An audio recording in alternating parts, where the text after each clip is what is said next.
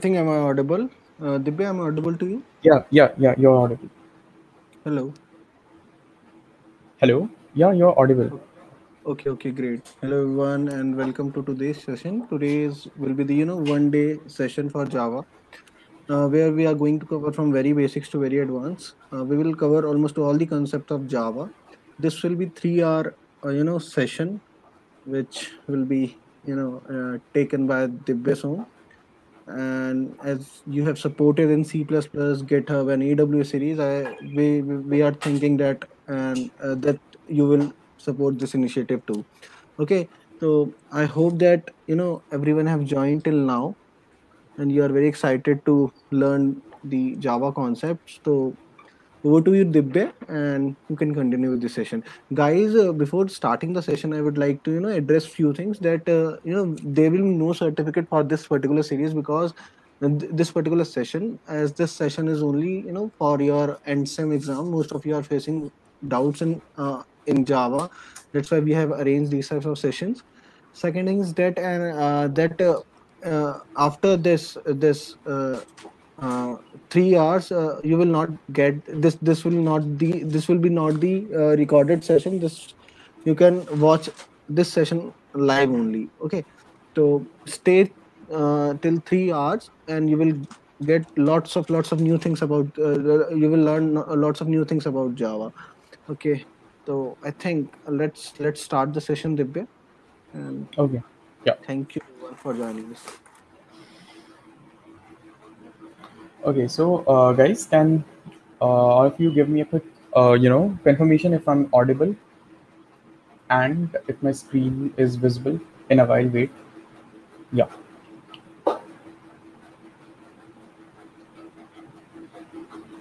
So.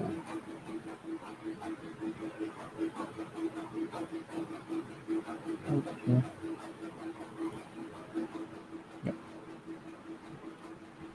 So I hope my screen is visible to all of you. And okay, cool. So I'm audible. So welcome to the series, and let's start. This series is going to be called Sprint Java because, of course, it's going to be a fast-paced crash course, right? So Sprint, and so I hope you guys already know what we are at .𝑘 and what our vision is. And this course is going to be mentored by me, and some prerequisites. There are going to be none. So let's directly jump into the course, and we'll understand the concept. करते साथ ही हम लोग understand कर लेंगे concepts. So this is a very boring piece of text which I have copy pasted here, and this piece of text has been taken from Java white paper. Now the reason मैं आपको Java white paper दिखा रहा हूँ, it was written in 1995, guys. That is the year in which Java was launched into the world.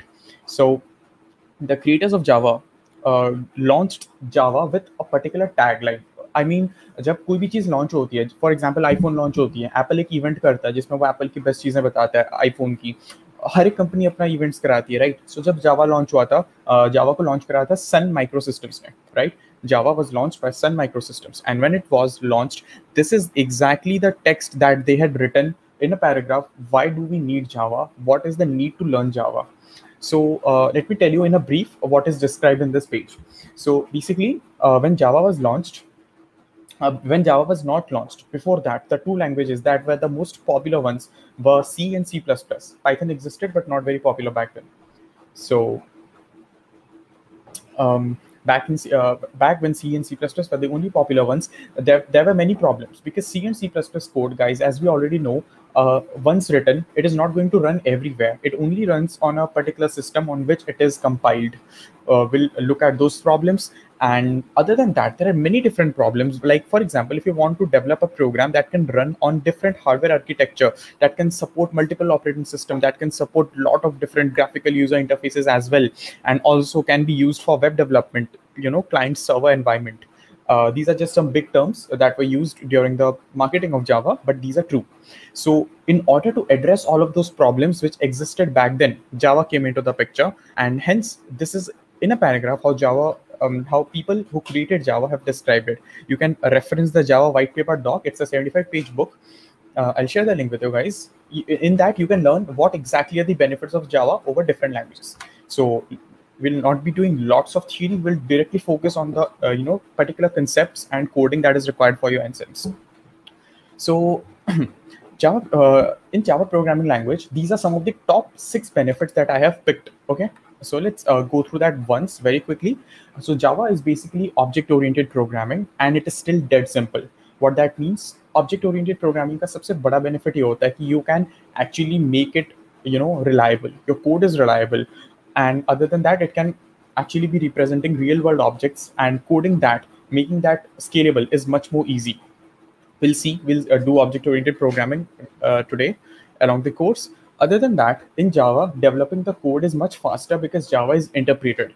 And what is interpreted? Coming to that in a while. It is a translator. We'll look at that. So this entire development phase, like writing the program and accessing it, running it, all of that is much faster in Java.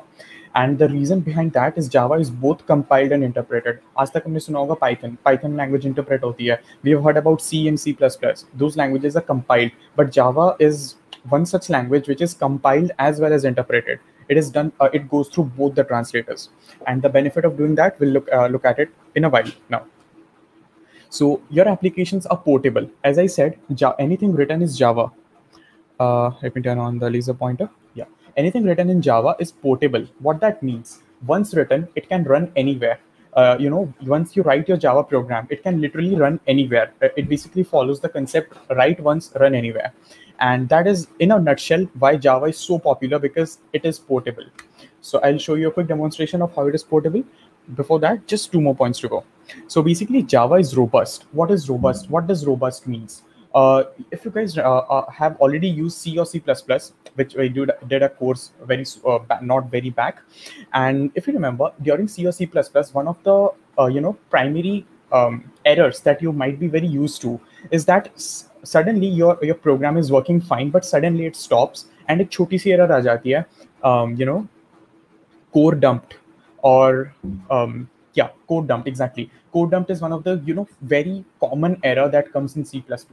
And you know why that happens? Because C and C++ में होता है pointers, and pointers से होता है memory allocation, and इसमें आती है problems because those memories goes unchecked. If you remember, जब हम dynamic या new array C++ में जब pointers use करते हैं, we have to use free function. Don't worry about if you have not used C++. This is just some place that you can relate to. So in C or C++, there is a common problem that the memory goes unchecked. So a lot of times you might be getting the segmentation fault and core dumped, all these common errors. This happens when your program accesses the space which it is not allowed to, and C or C++ does not take care of that. So let's say आपने कोई code program लिख लिया, it is working fine on your computer, but the moment you ship it, let's say you sell your application, you sell your code to someone, but on their system, after working for some time, it suddenly crashed. So how do you know that once you write your code, वो आगे safely चल सकता है? You can actually depend on it. How can you be sure about that? So this is where Java comes into action. It says that Java is robust. Robust basically means ऐसा कोई error नहीं रहेगा कि आपके testing time पे सही चला और बाद में fail हो गया. Java makes sure that whatever you do will be persistent. It will always be robust. Robust means something that does not fails easily, strong, unbreakable. That is called robust.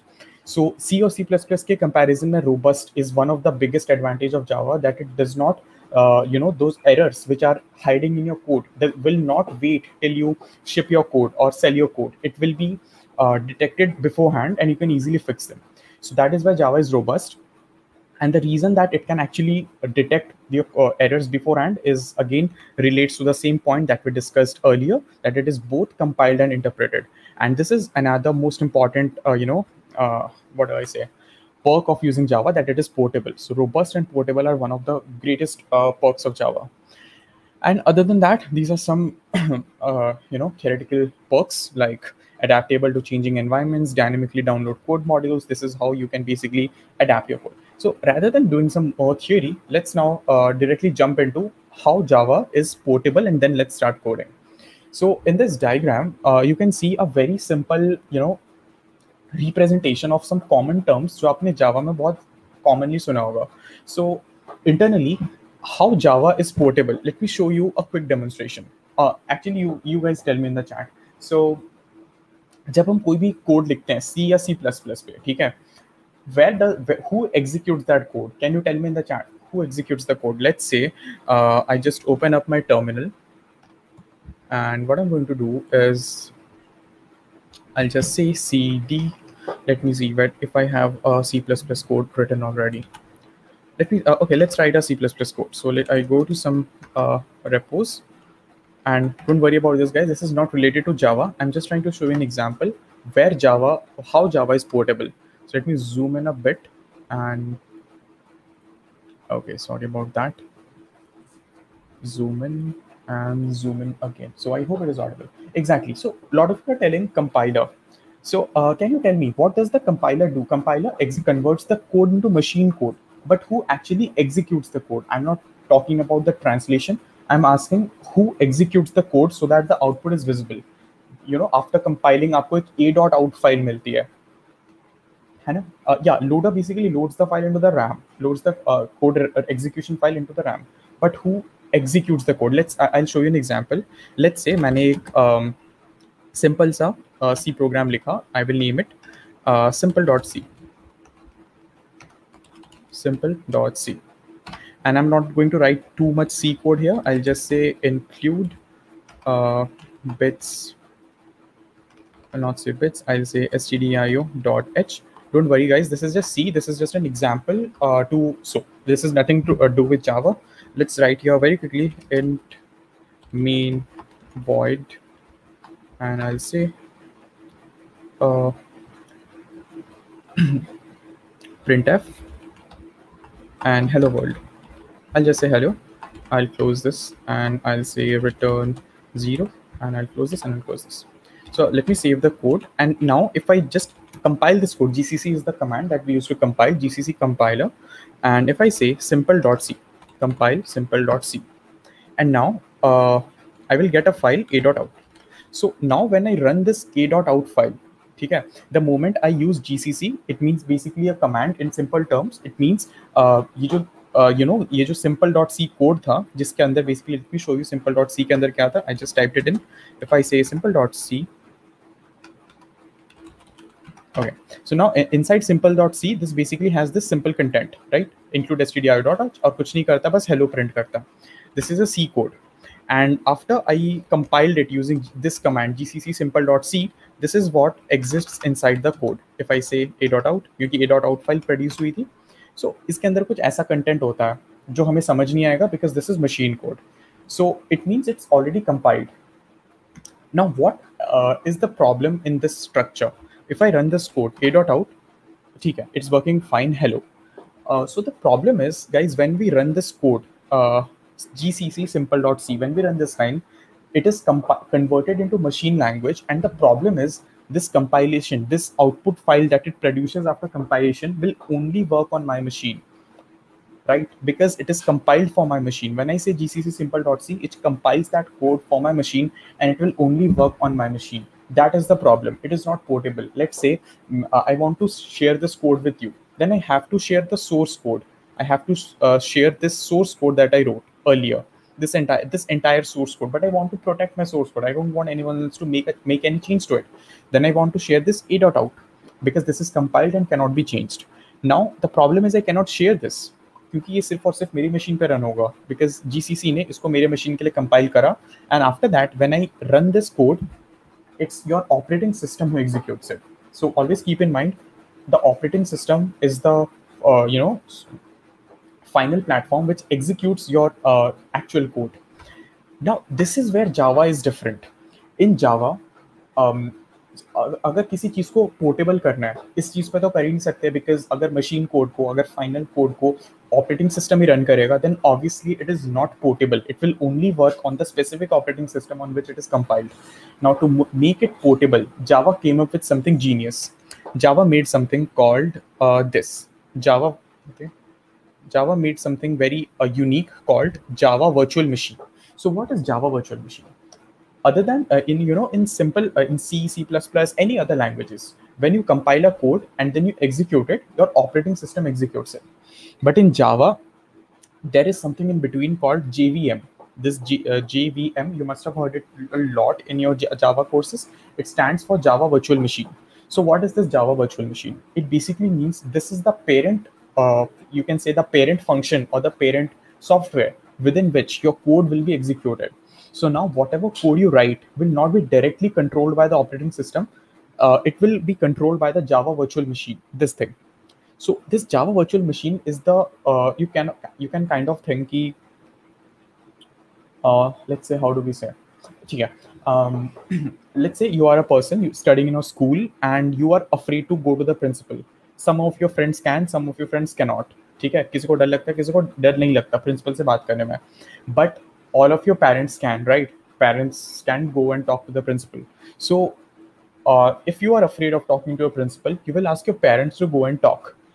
Here, your parents are can relate to this example as Java Virtual Machine. They stand in between you and the principal. Similarly, Java Virtual Machine stands between your code and the operating system. No direct conversation can be done between the code and the operating system. Java Virtual Machine will do that for you. अब इसका फायदा क्या है? Java Virtual Machine एक software है जो आपकी PC पे इंस्टॉल हो जाएगा, एंड इसका फायदा ये है कि once the Java code is written, it can be executed in any system because now it does not depend on the operating system. ये सिर्फ Java Virtual Machine के अंदर execute होगा, and that is the perk. इसीलिए Java portable है, क्योंकि किसी भी सिस्टम पे आप Java Virtual Machine इंस्टॉल कर लो एंड उसके बाद it can directly execute a Java code. It does not interact with the operating system directly. बीच में ये खड़ा है. It will convert your code into an operating system compatibility. And that is the reason why Java is so portable, because Java Virtual Machine is there, which kind of acts like a middleware and handles your code. Now, other than that, there are two more terms which are frequently used in Java: JDK and JRE. So what are those? Now, Java Virtual Machine is just the software that executes a code. Yeah, someone in the chat is saying it's an interpreter. Exactly, it's an interpreter. Now, other than that, there are some library classes that you need. Not everything we are going to code it from scratch. For example, if we want to print a simple hello world into the output, we don't know how to communicate with the monitor, how to communicate with the display, and how to pop our message right there. So उस चीज के लिए हम कोई class use करेंगे, and those library classes are predefined in Java. Java comes with a set of predefined classes so that we don't have to code it from scratch. Those predefined classes, when combined with the interpreter, that is Java Virtual Machine, which executes your code together, they are called Java Runtime Environment. It is called JRE. So JRE is a superset of Java Virtual Machine, and it also includes the library classes. Now, other than that, Java also gives you some development tools. Development tools are not normally used. I mean, it's used for application development. It has lots of frameworks like Java Applets and some other debugging tools. And all of those are combined together, it is called JDK, or Java Development Kit. So here, JDK is the grandfather subset. You can think like that. It contains everything. It contains JRE and it contains JVM. So yeah, the outer green, this mint colored box, you can think that this is JDK, Java Development Kit. Inside that lies JRE, that is Java Runtime Environment, and inside that lies JVM, or Java Virtual Machine. So with this knowledge in hand, let's now jump into the code. And yeah, this was the translator. So we talked about the translator, like it is in Java. Translator is just something that converts your code, which you have written in a human readable format, and prints that out, and it converts that into machine code, that is binaries. So rather than more theory, let's directly jump into the code. So here I have I'm coding in the ID that I'm using to code is Eclipse. And if you guys do not have Eclipse installed already on your system, then I would recommend that you go for it. And if you do not have the time right now, then let me share a link with you where you can actually code online. So give me a second, guys. GDB Java, and yeah. So in case you do not have Java already installed on your system, feel free to go to this link and code online. So this is basically an online environment where you can execute a Java code for now to test your environment. Yeah, you can code on Notepad slow, but it's going to be a problem if you want to execute it with packages, you have to write really long commands. So I would recommend to use Eclipse or the online GDB. So having said that, let's jump into the code. So first of all, let's understand some basics of Java. Let's do these 4 basic operations first. I want to make a variable. So I hope all of you are aware about what is, yeah, Visual Studio Code is fine. Any literally any editor is fine, but Eclipse is just makes it easier to execute a code. IntelliJ will work, yeah, definitely. IntelliJ is also a good platform. It's a complete IDE, compiles and interprets the code. And Visual Studio Code will also work fine, but please don't use simple Notepad because it will be difficult for you to execute the code. You have to write really long commands when we get into object-oriented programming. So let's see what is a variable. So what is a variable, guys? Before understanding what is a variable, what is a constant? What is a constant? Constant means anything that has a fixed value. For example, number 5. So 5 is a constant value. In maths, it is a constant value, right? 5 means 1 multiplied. How do I explain what is 5? 5 means anything that occurs 5 numbers of time. So some values have their own fixed constant, like alphabet A. It is something that is constant. Its definition will not change. Any numeric value is a constant. Any float, any point value is a constant. So there are lots of constants in Java. If I want to print a text or any constant string, then how do we do that? So how to print something in Java? Let's see that first. Print something in Java. And let's do our first classic hello world program. So in order to do that in Java, what you have to do is you have to write system.out.println. So with this basic syntax, we can just print anything that we want to print. If it is a string, we just need to provide that within double quotes. In Java, if you want to interact with a string, if you want to tell Java that whatever you're going to write is a string, then you write that within double quotes. If you want to tell Java that what you're trying to, what you're going to write is a single character, then it has to be within single quotes. So as I'm doing strings right now, I'll use double quotes. And let's say I'll say hello from DQ. DQ is dot question mark, that is us. And what I'm going to do here is I'll say, okay. Also, at the end, you have to use the semicolon. So in Java, every line has to terminate with semicolon. And that is how your compiler will know that it has worked fine. And we see what's the error about. Okay, so let's include a basic package also. Import.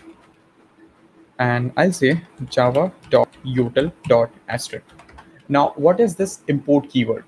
Import keyword basically tells Java ki, there is something different that I want to do here. And for that, I will need an extra package for which I will not write the code. For example, I want to print something out. For that, I'm not going to write the code. Although for printing, you don't need import, but it's a good practice if you just write this line in the code already. It brings a lot of different packages and pre-written codes which you can directly use in your computer. So if I now hit run, proceed, what's the error? Main not found. Okay, sorry about that. That is not a main function right now. So yeah, so we can see that in our class, I just wrote public class. This is the basic boilerplate that you write in your Java code. And you might ask, why hello world? Why have I written hello world? The reason is on my left hand side, you can see the name of the code that I have written is called hello world.java. And if you're worrying कि hello world जो Java कैसे create करे, then on your Eclipse, you can just right click and say new project. ठीक है? Just create a new project. Give any name. So I'm going to give it temp because I've already created a project. I'm going to call it temp so that temporary. I'll say finish and just hit create. So the moment you do that, on the left hand side, in your file structure, you can see that there is something called temp right now. And within temp, there is a folder called SRC. SRC stands for source. So all your source code has to exist within this SRC folder. Now let's say I want to create a source code. Let's say I want to write a program. So it is a good practice that do not directly put your code in the SRC folder. Rather, right click on it and first say package.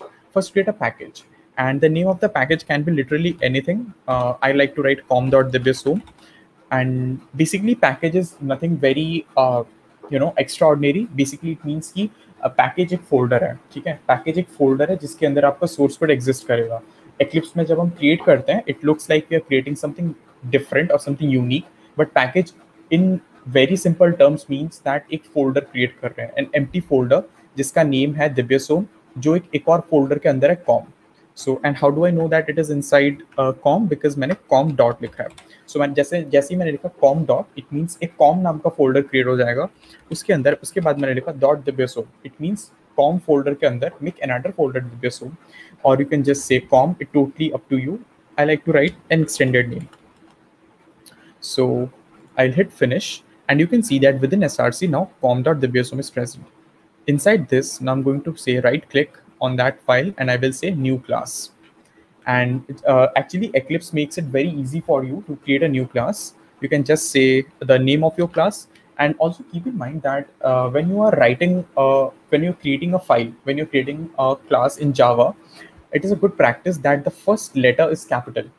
ठीक है, first letter capital करते हैं, and ये जावा का convention है. It is not a rule, but it is a good practice that is followed in Java, that the first letter should be capital, so that if in future if someone reads your code, then they can understand that this is a class name.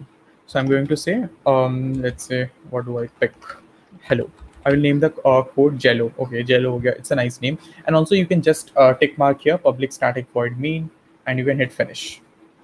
So on the left hand side, on the right hand side, you can see that the code has loaded.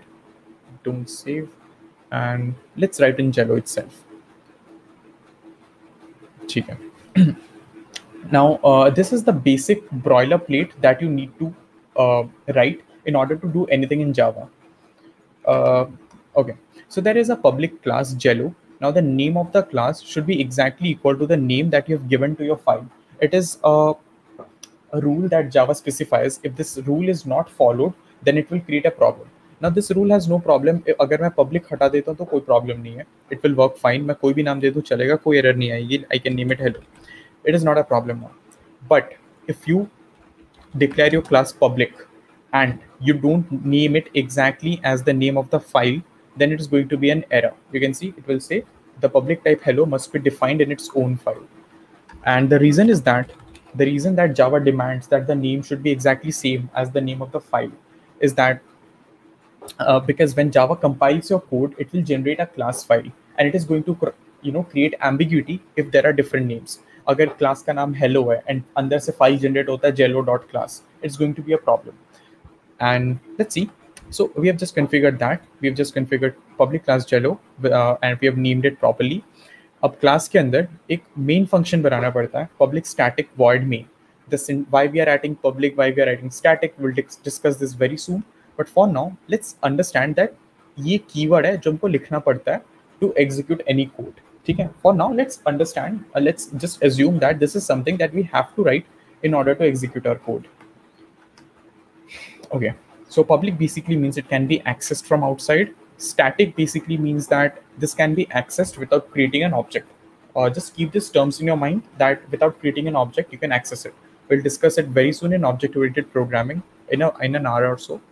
And फिर इसका नाम देना पड़ता है आपको main.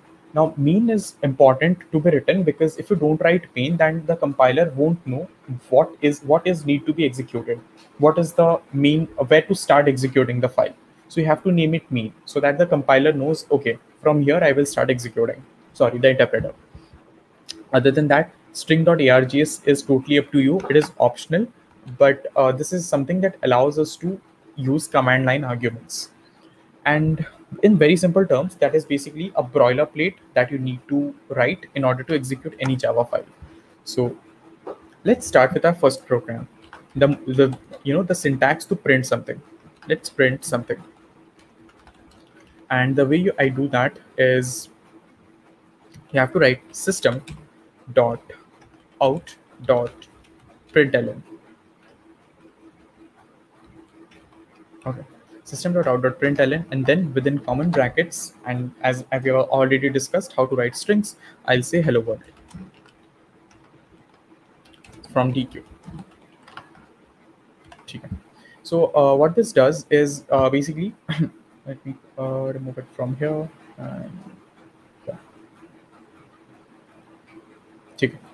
So basically, as you can tell from the compiler, as I just told you, Vamshi, don't worry about it. I will be telling what is static very soon. We'll make our own static functions and methods.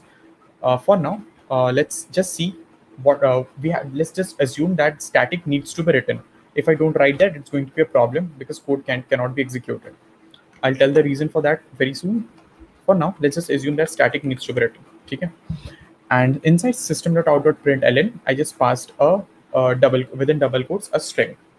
And yeah, so as we have just discussed, classes ka first initial letter हमेशा capital होता है. So just by looking at this line, you can understand that system is a class. Inside that, there is probably some package or module inside which there exists a function println. So this is why naming convention is important, so that आपका code अगर कोई बाहर से देखे उसे समझ आ जाए क्या हो रहा है. And I have already written that system.out.println. Let's execute the code by hitting this button, run 𝘉𝘢.java, and on the right hand side you can see the output hello world. So with that being said, let's now declare our variable. और also कुछ एक integer value पे print करके देख लेते हैं. Control+C, Control+V, and let's say I want to print a simple value 101. Nothing fancy here. I'll just execute it, and you can see that it's 101 and it's working fine. But हमेशा हम values directly तो नहीं use कर सकते. Sometimes you need to store it somewhere and then use it, and that is where variables come into play. Variables can be, आप variables के बारे में ऐसे सोच सकते हो. It is a placeholder. It is a empty room where you can put any value and access it later.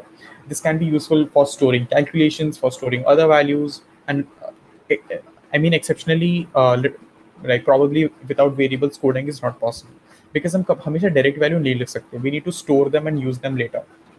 It's totally required all of the times. अगर आपको नहीं पता number क्या है, so you just have to declare a variable and then आपको user से input लेना पड़ेगा, right?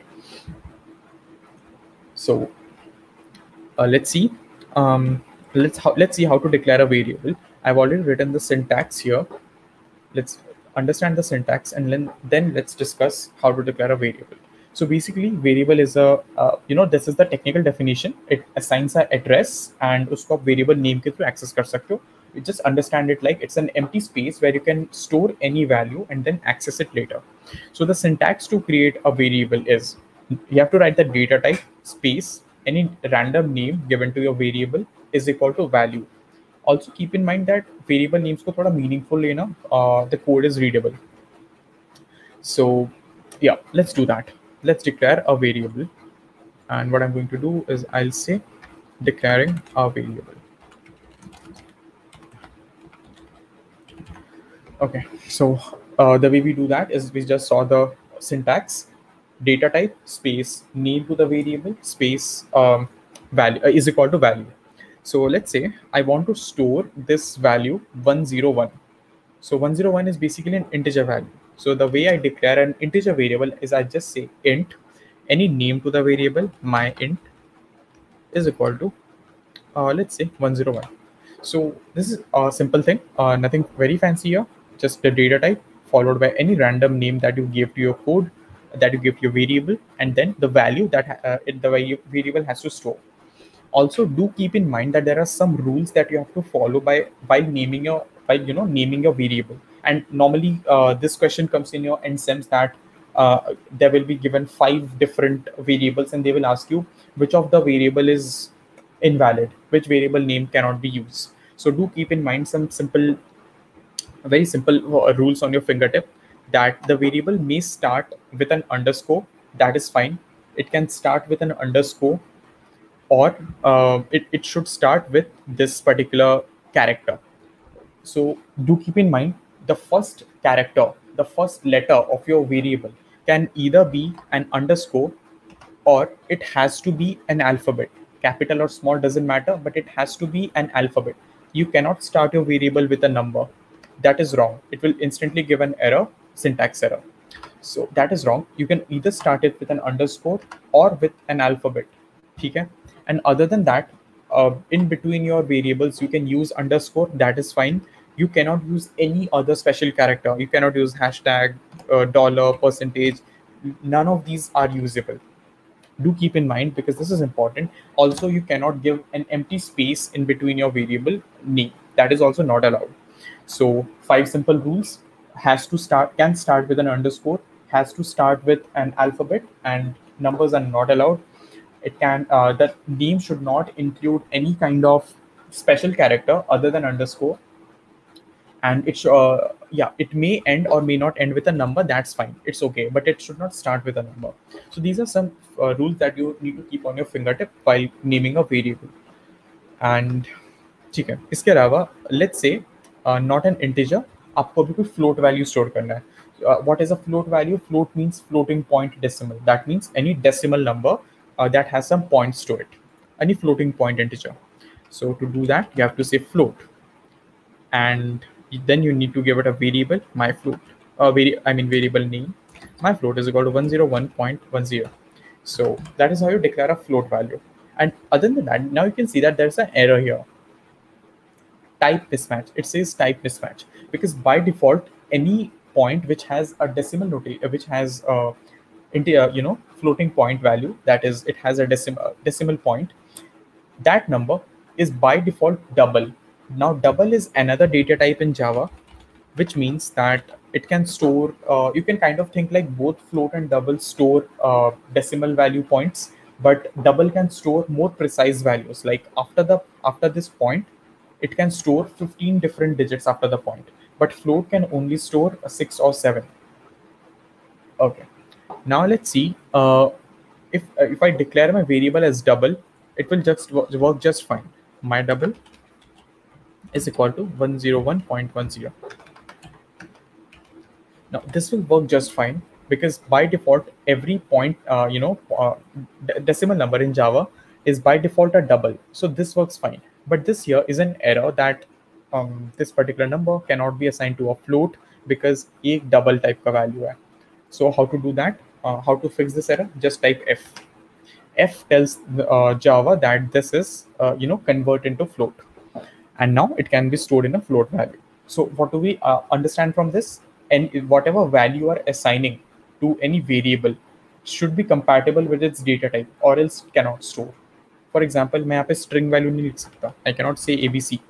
It is an error because for that I have to declare it string. And okay, we have learned another new syntax. We just learned how to declare a string value. So yeah, now what's the perk of doing that? Let's say now you want to print it out.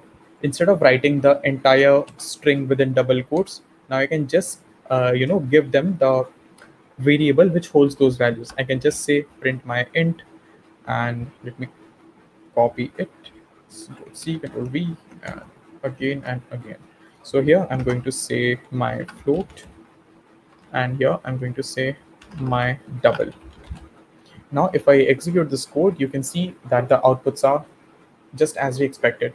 101 from my int, AB from my float, and my double 101.1. Okay, so having said that, अब इसमें आती है दूसरी problem. यहाँ पे we hard coded these values. This technique is called hard coding.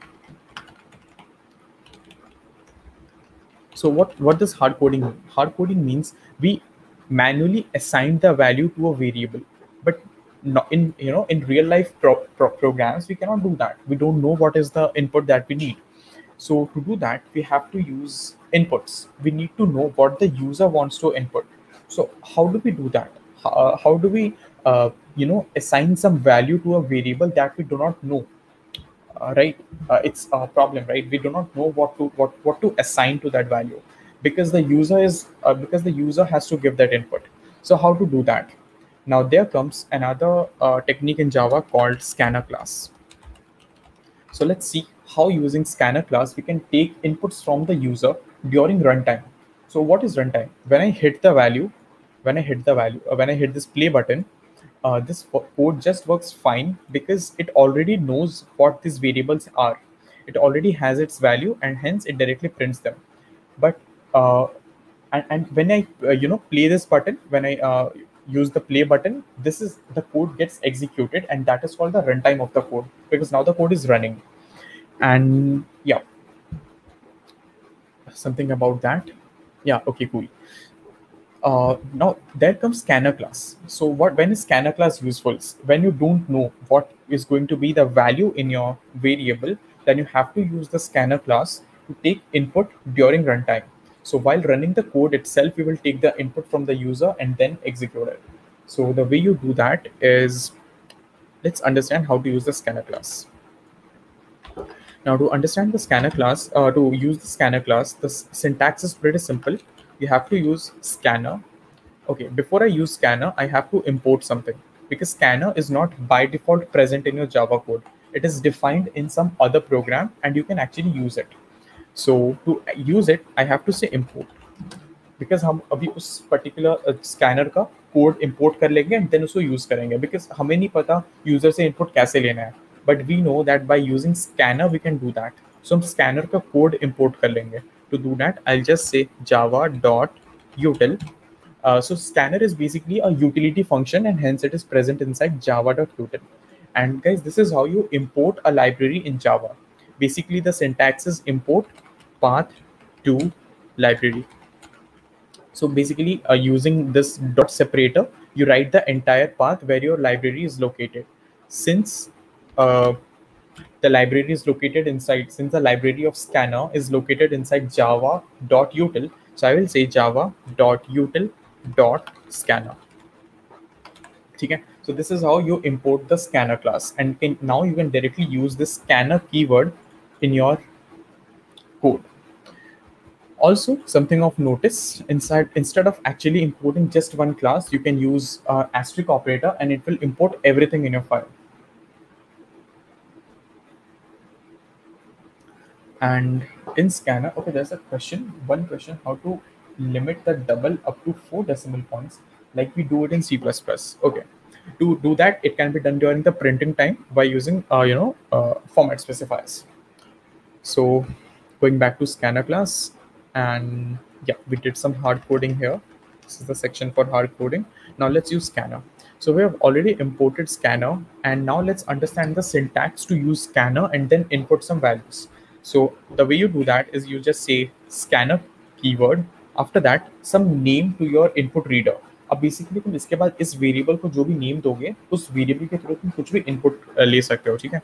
Now I am going to take my name my scanner is input, and I'll say scanner input is equal to new scanner, and now within double quotes just pass this value system.in. So let me quickly explain you what's happening here. Basically, we declare a variable of type scanner. Okay, understand it this way. We have declared a variable input of type scanner, and we are assigning it this value. So what this new operator does, new operator basically creates a new instance, a new existence of something. After new, whatever you write, its new existence will be created, and that will be assigned to whatever variable is present on the left hand side. Now within scanner, we are passing this system.in. So what is the system.in? System.in, we are basically telling the scanner variable, we are basically telling scanner that we are read the inputs from system.in. There are lots of other variables that can be passed here, but this is what we are going to use 99% of the time. When we write system.in, when we write system.out, everything goes to the console. Everything is printed in the console. Similarly, when you write system.in, you're basically telling the Java that we take the inputs from the console, and that is why we'll write our inputs. So मैंने declare कर दिया scanner input is equal to new scanner system.in. Now let's take some value as an input. But before taking some value, the user must know. ठीक है, इसको पहले first hand visualize करते हैं, then let's solve it. So अभी तक values सीधा सीधा print होते थे, but now I want to assign some my value. Whatever value I assign should be assigned to my variable. So the way I do that is I declare a string variable. First of all, let's start with integer. I'll declare an integer variable, and I will name it my custom int is equal to input dot. Now I'll say dot because this input variable is now belongs to class scanner. this is actually a class. This is not a simple data type, it is a class. And class can have lots of internal methods. So what is a method? Class के अंदर ना कुछ defined codes होते हैं जिसके through आप उस class का benefits ले सकते हो. Now to take those benefits, you have to use this dot operator. And the moment I use this dot operator, you can see some what do I say this? Some prompts already come up. Now these prompts are basically telling me some methods that are already defined inside class scanner, and I can directly use it in my code. So I'm going to use next int because my input variable is of type int. So मैं integer input लूँगा. So to take an integer input, you just have to say my int and I is capital. And yeah, just like that, you take an input from the user. Now let's run this code and let's see what's the output. Okay, there is some exception.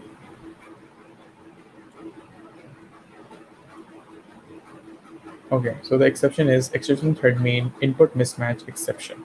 Okay, let's see what that is all about. In line number, sorry about that, guys. Yeah. So in line number Java 24. So in this line, it's saying that there is an error, and let's see what that is.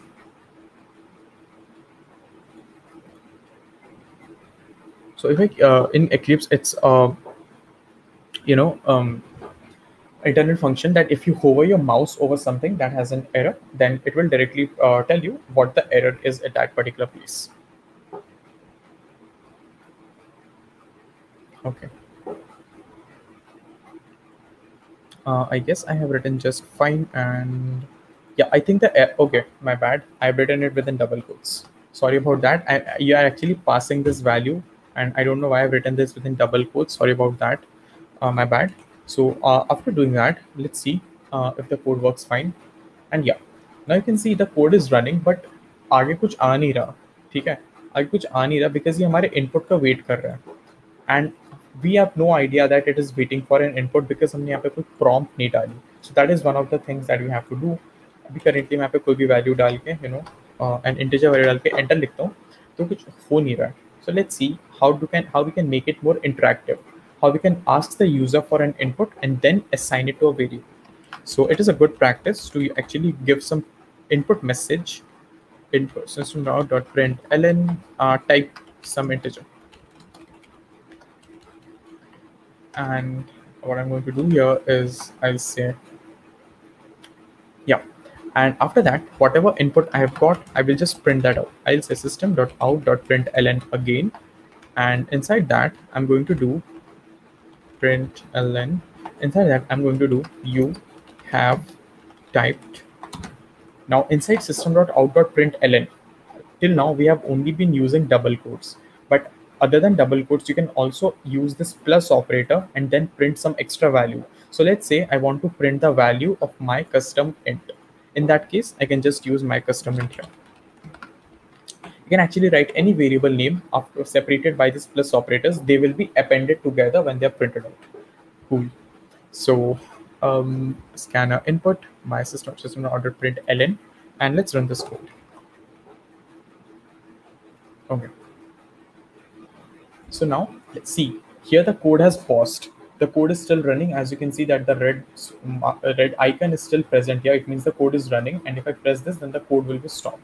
So it means that the code is running. See, during the runtime, it is waiting for the user to give an input, because till now I have not written something. It is waiting for an integer. This is exactly what happens when next int is written. It waits for an input so that the user can input something. Let's say I write 100 and I say enter, and then the Java will take 100 as an input and it will print out the next line. So just remember that if you have used this next int scanner function anywhere, then it won't go to the next line until it has got an input. And guys, that is how you get a user defined input using scanner class. So there is something else too, not only integer, you can take any kind of input. Let me copy this code here and I'll say Control V. Let's say I want a float input. So I'll declare it float, and here I will say next float. Let's say I want a string. Okay, so I have already used this variable name. I have to name it float. And let's say you want to accept a string from the user as an input. So how do you do that? You'll say string my custom string, and here you can just say next, or you can also use next line. Both of these works fine. Either you can just say next or you can say next line. So next or next line mein guys एक simple difference है कि when you write next, ठीक है, let me copy this code for you and so that it will be a better understanding. So these are two different things which do the same thing, ठीक है. Both of these things, input.next and input.next line, both of these characters return, both of these scanner functions return the what do we say, return the same string kind of value, and hence we are storing them in a string operator, string variable. Then what is the difference between next and next line? Why do both of these things exist? If both of them are returning string, it means string ka input to hum dono se hi le sakte hain. Then why these two methods exist? The reason is when we write next, it only it returns till before white space, or you can say just space. And when I return something using next line, it will return complete line. Returns complete. Okay, my bad, wrong spelling. Complete line. So what does this mean? So अगर मैं input dot next लिखता हूँ and then the user gives input as the sky is blue, then only sky will be taken as input. After space, whatever is written won't be taken as input. So next basically means only take one word as an input, and next line basically means everything that exists before our enter is hit, that is a line. Take everything as an input. So let's quickly demonstrate that and थोड़ा prompts पे डाल देते हैं so that we know that the computer is waiting for an input. And yeah, another one goes here. So what I'll do here is I'll copy this code as well, and I'll write it here. I'll write it here, and I'll write one system.println, type some integer, okay. So I'll write another one here. Okay, so what's happening now, I'll just change the variables, type some integer, and this one is float, enter a float value. So I'll just print the float variable once there. And so guys, I hope you are coding with me, or if you're facing any doubt, do tell me. And this is nothing, but I'm just trying to demonstrate the different kinds of inputs that can be taken using scanner. And after that, I'm just printing those out. So, and also before printing, I'm using, a prompt that can be displayed on the screen.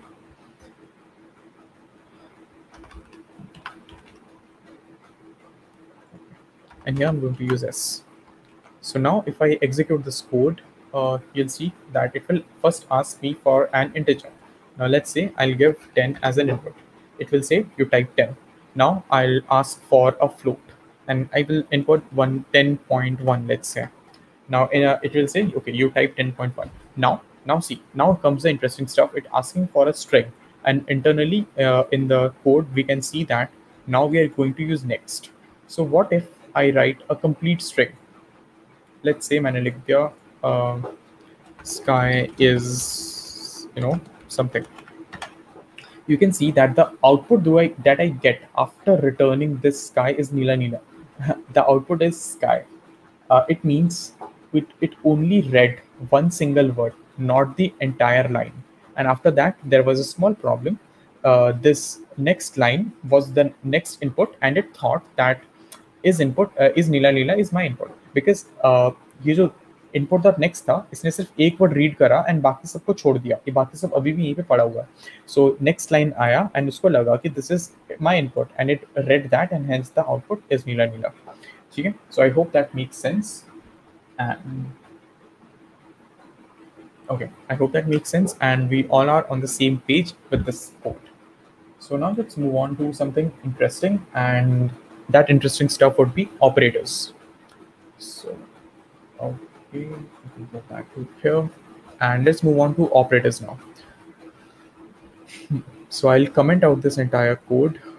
Okay, instead of commenting, I can just create another one, new class, and I'll name it operators. So I guess I think you might have already guessed what are operators. Operator basically means, you know, addition, subtraction, multiplication, division, those kind of operations. The code that will allow you to do these operations are called operators. So how do you do that? The way you do that, first of all, a public main function declare करेंगे, because other than that we know that it won't work. It won't work if it doesn't have a main function. So public static void main, and inside this I'm going to use string args. Okay, and inside this I'm going to do something called operators. So to do some operation, now I'm not taking a custom input. मैं पहले से कुछ value hard code कर देता हूँ, ठीक है? Let's hard code some value, and internally what I'm going to do is I'll declare int a is equal to 10 and b is equal to 20. So I just declare two variables and assign two different values to them. And yeah, this is how you can use comma operator. If you're, you know, after writing a data type, you can assign values like this. All the variables that you use with a comma will take the same data type as mentioned in the first. So yeah, it's sometimes helpful to do that.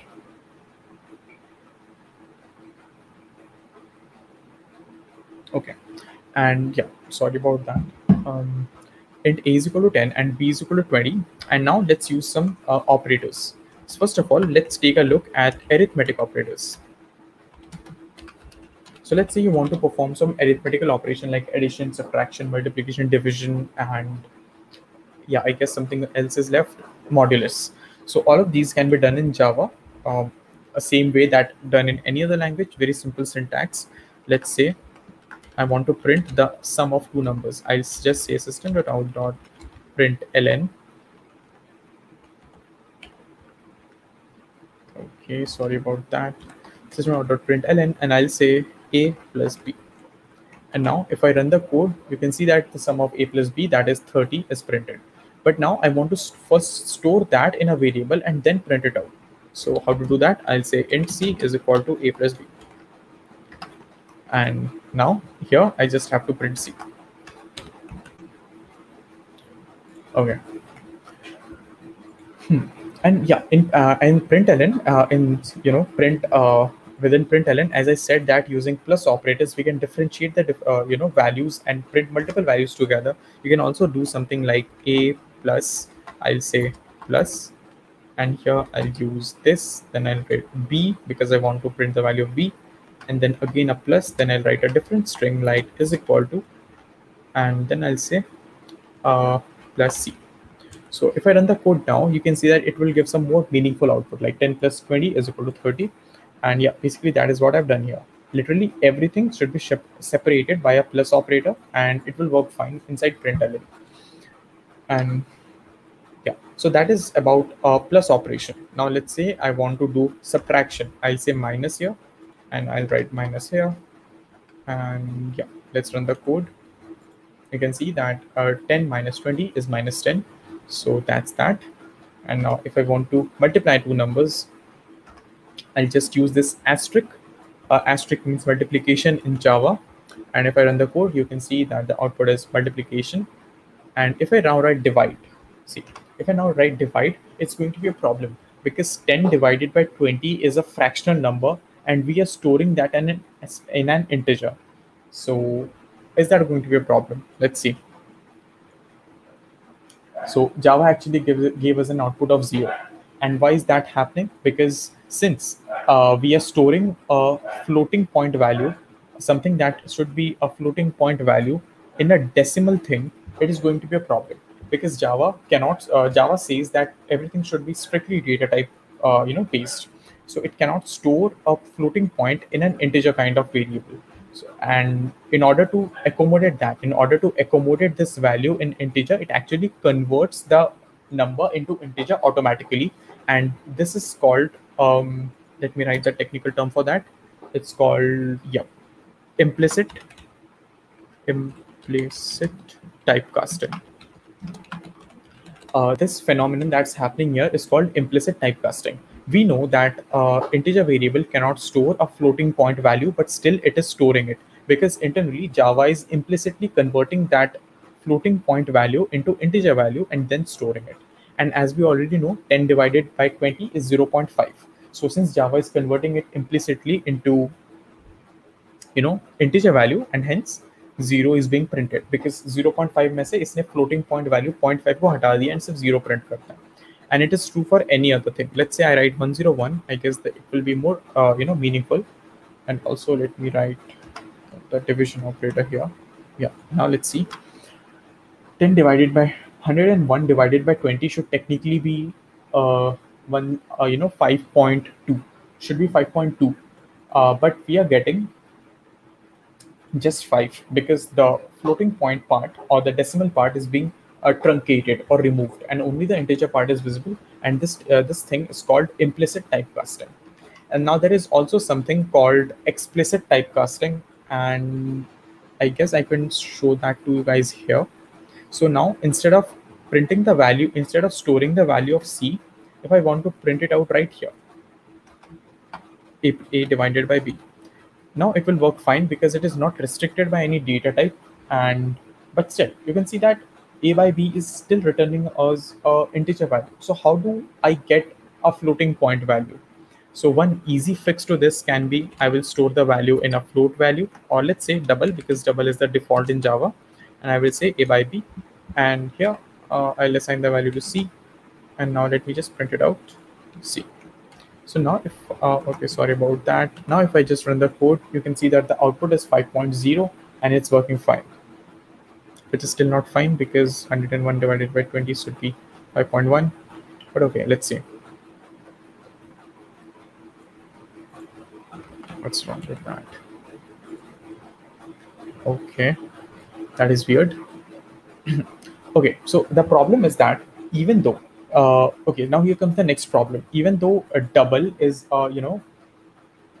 now even though on the left hand side this variable is capable of storing a floating point value, but still the output that we are getting is still 5.0. It means कुछ तो हो रहा है internally कि वो floating point को capture नहीं कर पा रहा है. So how do we do that? Because on the right hand side, this entire statement is of type integer. A भी integer type है, B भी integer type है, and hence we are getting an overall integer statement. Now to convert it into floating point value, or what do you say, decimal kind of output, all you have to do is multiply it with 1.0. Now what this will do is, now overall this statement is not only integer type, it has some floating point type, and hence the output can now be stored as a floating point value. And okay, it is still 5.0. That is weird. Let me do something here. I'll multiply it with 1.0 first and then divide it 1.0 first and then divide it by A by B. Now let's see the output. Yeah, now you can see that the output is 5.1. So how did I do that? I used a 1.0 multiplication explicitly to tell the Java compiler that this is not an integer statement. It has some floating point value, and hence treat it as a floating point value. And now it can generate the decimal point as well. Okay. And there is another technique to it also called explicit typecasting.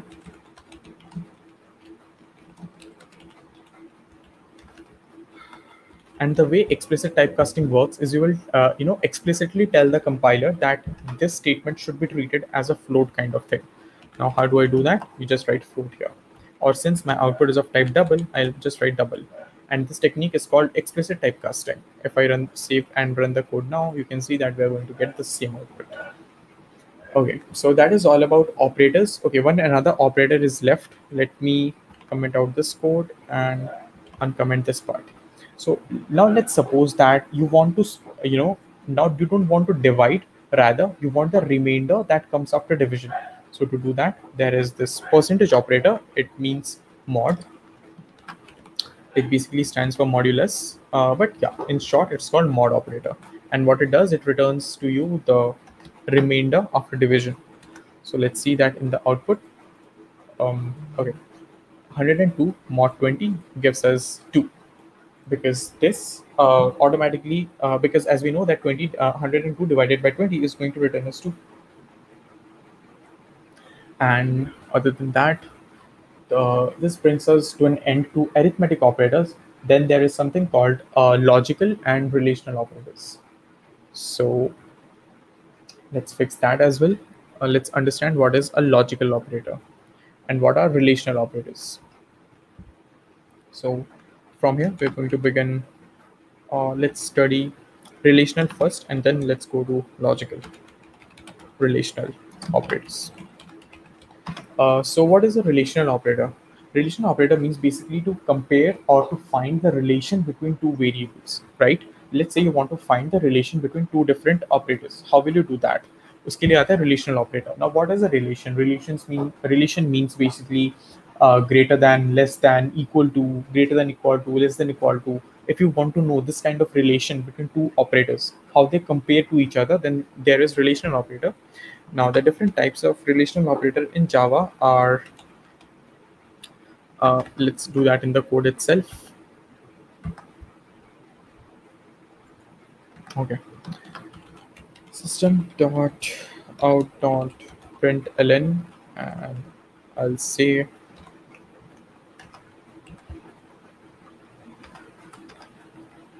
all right.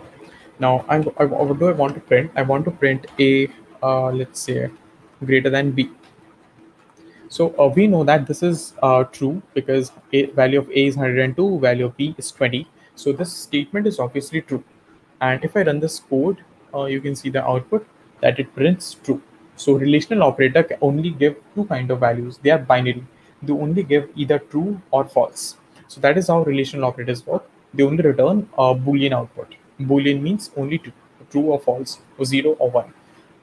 And to store Boolean outputs, there is another data type in Java called Boolean. So you can just declare a variable of type Boolean and you can say it's the answer. Now, what I'm going to do is in answer, I'm going to store a greater than b, and I'm going to print answer right here. So if I run this code now, you can see that the output is true. If I write a less than b, the output will definitely be false, and yeah, it's false. Other than that, there are some things like greater than equal to, and there are things like, this is greater than equal to, this is less than equal to, and then there is equal to equal to. So greater than equal to and less than equal to, you can already guess what it's doing. Now let's jump to equal to equal to. Equal to equal to basically compares the equality of two operators. It will basically compare if the operand on the left hand side and the operand on the right hand side are equal. So that is what it is. And if I print the answer now, it will definitely be false because a and b are not equal. And I can see it out. What is byte data type? So byte is something that can store integer type values, and let's declare of something type byte. Let's say my byte is equal to 0. So as the name suggests, byte basically means the size of the data type is going to be 1 byte exactly, and 1 byte basically means 8 bits. So yeah, 1 byte basically means 8 bits. So it means that any data type called byte, any variable called byte can only store 8 bits of data, and that brings us to the conclusion that the highest number that it can store is 2 raised to the power 7. So that is how bits are converted into size. Just raise it to the power of total number of bits present minus 1. So yeah, byte is a data type which can only store a number between minus 127 to 127. It cannot store less than or smaller than that. Now there is integer, there is Boolean. A Boolean is also the size of Boolean is also 1 byte to be specific. Then there is integer. The size of integer is fixed. It is 4 bytes. 4 byte means 4 times 8, that is 32 bits, and the highest number that an integer can store is 2 raised to the power 31, because the number of bits are 32. So the total highest number that it can store is 2 raised to 31. So it's an easy way to remember it. Just raise the number of bits to the power of 2 and then subtract 1 from it. That is how you calculate the largest number that a particular data type can store. Okay. Now equal to operator, as we saw, compares the equality. Now let's say a single operation cannot find the answer that we are looking for. What we want to do is, let's say we have three variables. As we can see that value of A is 102, value of B is 20, and value of C is 2 as assigned from the output here.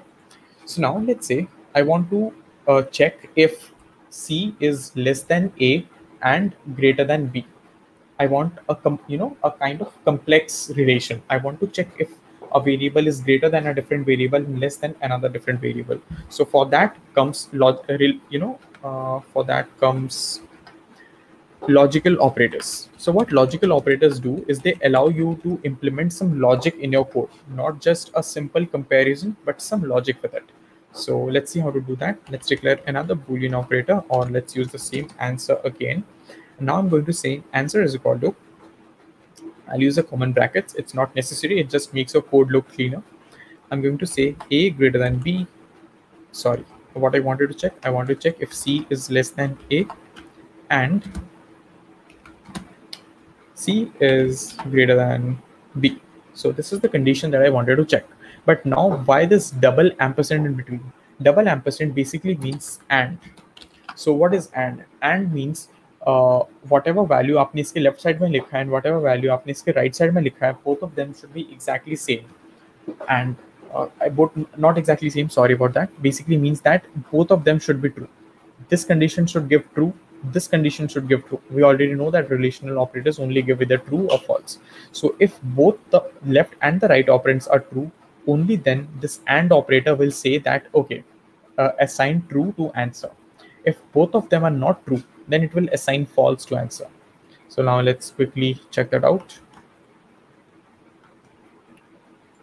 To do that, I'm just going to print that value here, and you can see that the output is going to be false because, yeah, of course, C is not greater than B. But yeah, if I would have written something like less than, then it's definitely true. Okay, now comes another operator. Now there is another operator which does exactly opposite. Not exactly opposite, but kind of. It's called OR operator. So what OR operator does is, when OR operator, the symbol for OR operator is two straight lines. And what it does is, if either one of this is true, if either one of the two conditions passed to it is true, then it's going to give you a correct output. It's going to say true. So let's test that out as well. And all I'm going to do is save the code. And one for here, one for this. So now if I run the code, you can see that the first operation gives false because C is greater than B. And the same thing gives true when used with OR operation. The reason is that C less than A is correct. Of course, 2 is less than 102. And C greater than B is false because, yeah, 20 is greater than C. The vice versa is not possible. So when we use OR operators, it assigns true to answer because first condition is true. Next is false, doesn't matter, or just needs one true and it will execute a correct answer. Now, other than that, there is another operator called NOT operator. So NOT operator, what it does, it just inverts the value. Let me show you what I mean. Yeah. So we know that this operation gives us true, but what if we what if we want to find the opposite of whatever value the expression is giving?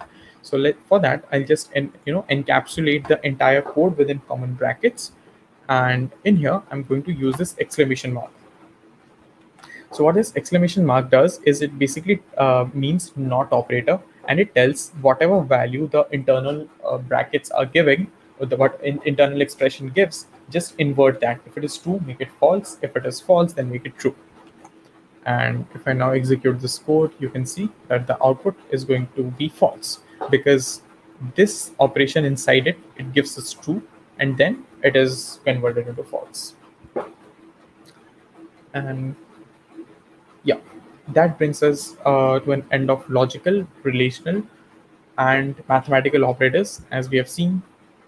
And other than that, there is another set of operators called bitwise operators, which I don't think is required for insims. Hence, I've not covered it, but I'll give you just a quick brief of what are bitwise operators.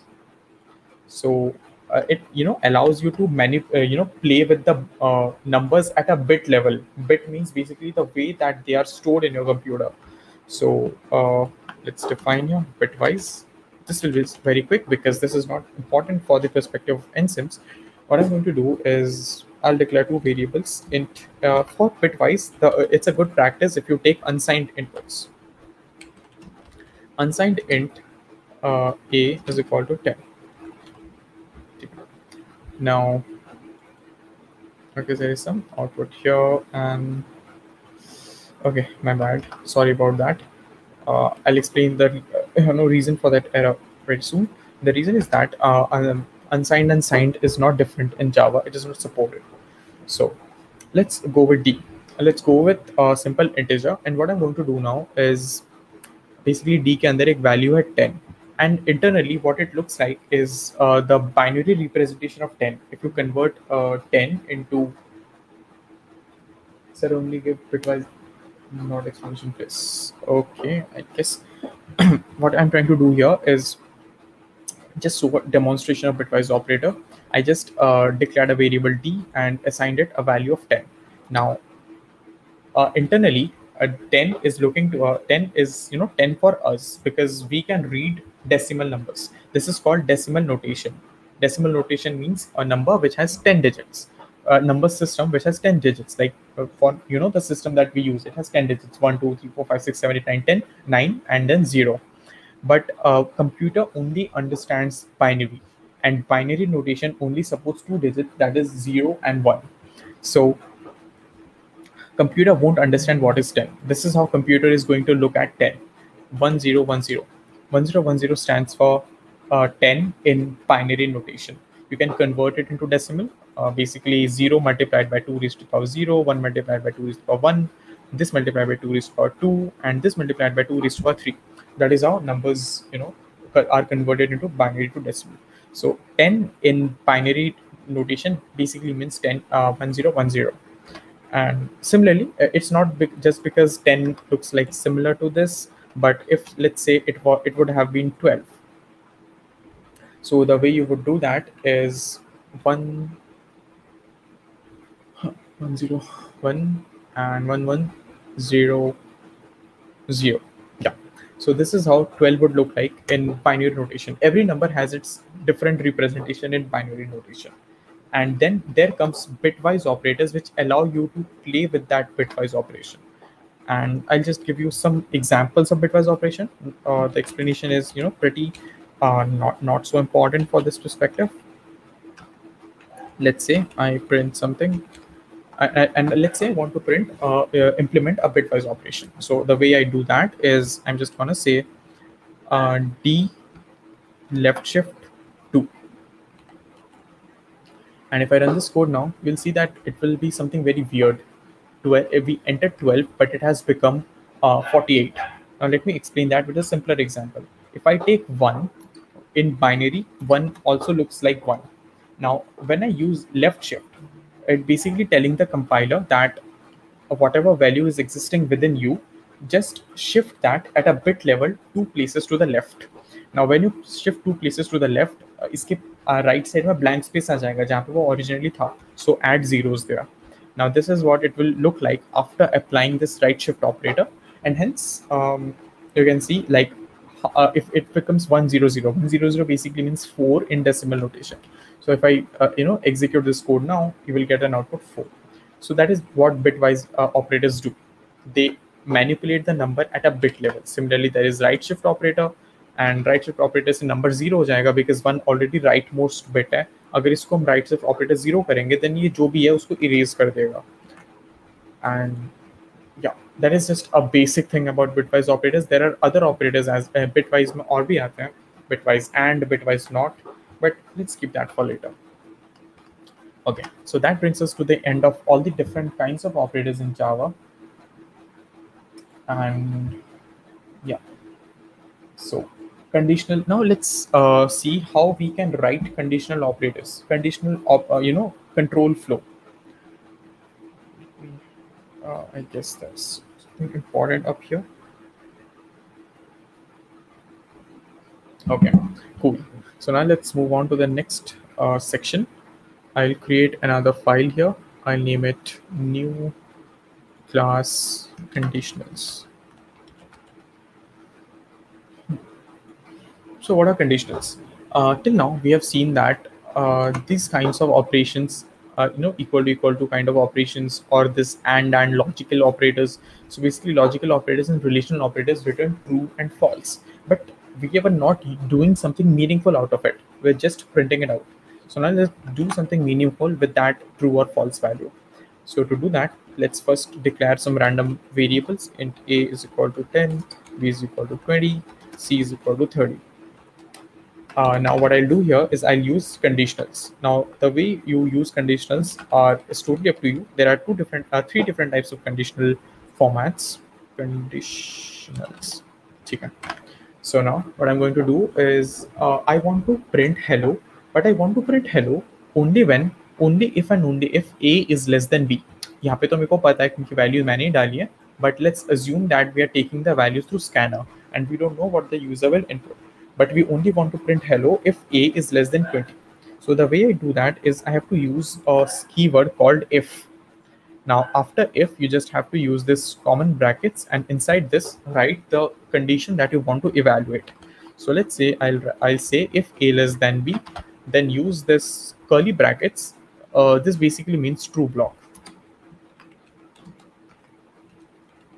Okay, so what does this true block means? True block basically means key if this condition is true, then execute whatever is written within this curly brackets.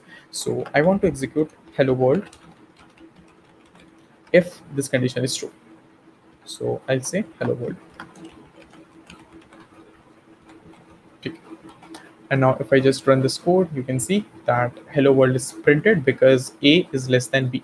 Now let's just write the vice versa of this condition and see nothing is printed out because kuch ho hi nahi raha hai.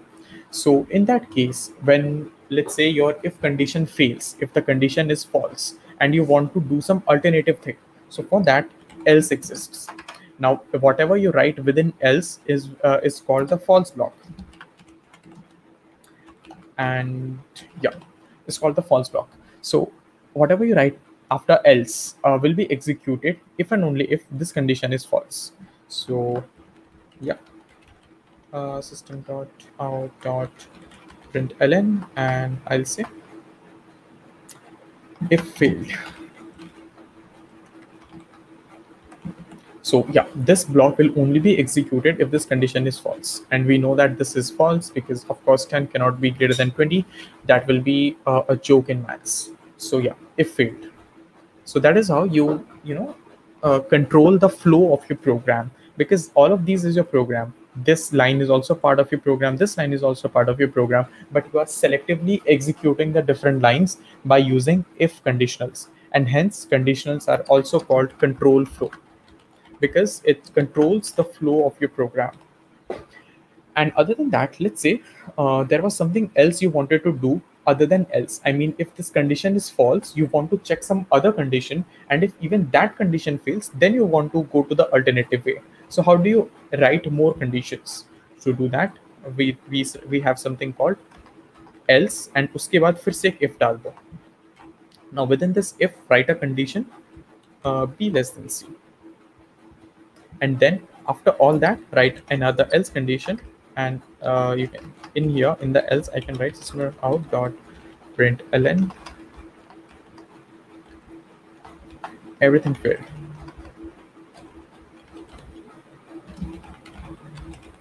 Okay guys, give me a sec.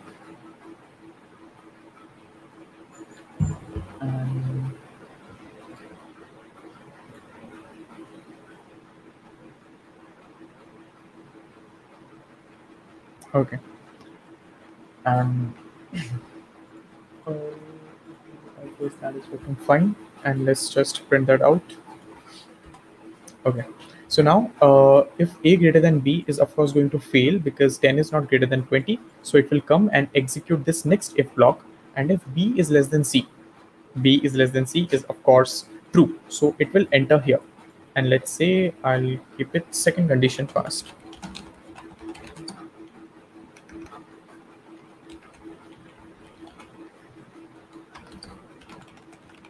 And if I now execute this piece of code, you can see that the output is second condition passed because बीच में ये condition true हो गया. But in case ये condition false होता and I would have run the code and then it would have printed everything failed. So that is how you selectively run different sections of the program with multiple conditions. And with that being said, we are through halfway through the course. After this, we'll start with loops, arrays, and object-oriented programming. So let's take a 10 minutes break. And if you have any doubts, feel free to ping in the chat.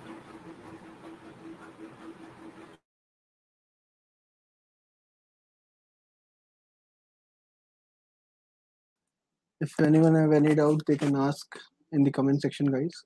Otherwise, we have 10 minutes break. Let's take a quick 10-minute break. Till then, you can revise all the concepts what you have studied till now. Have some water, and you can eat something. Then we continue with the other part of this.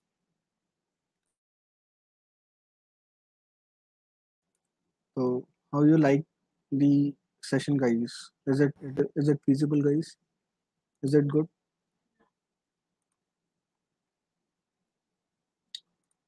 Let's have a 10-minute break.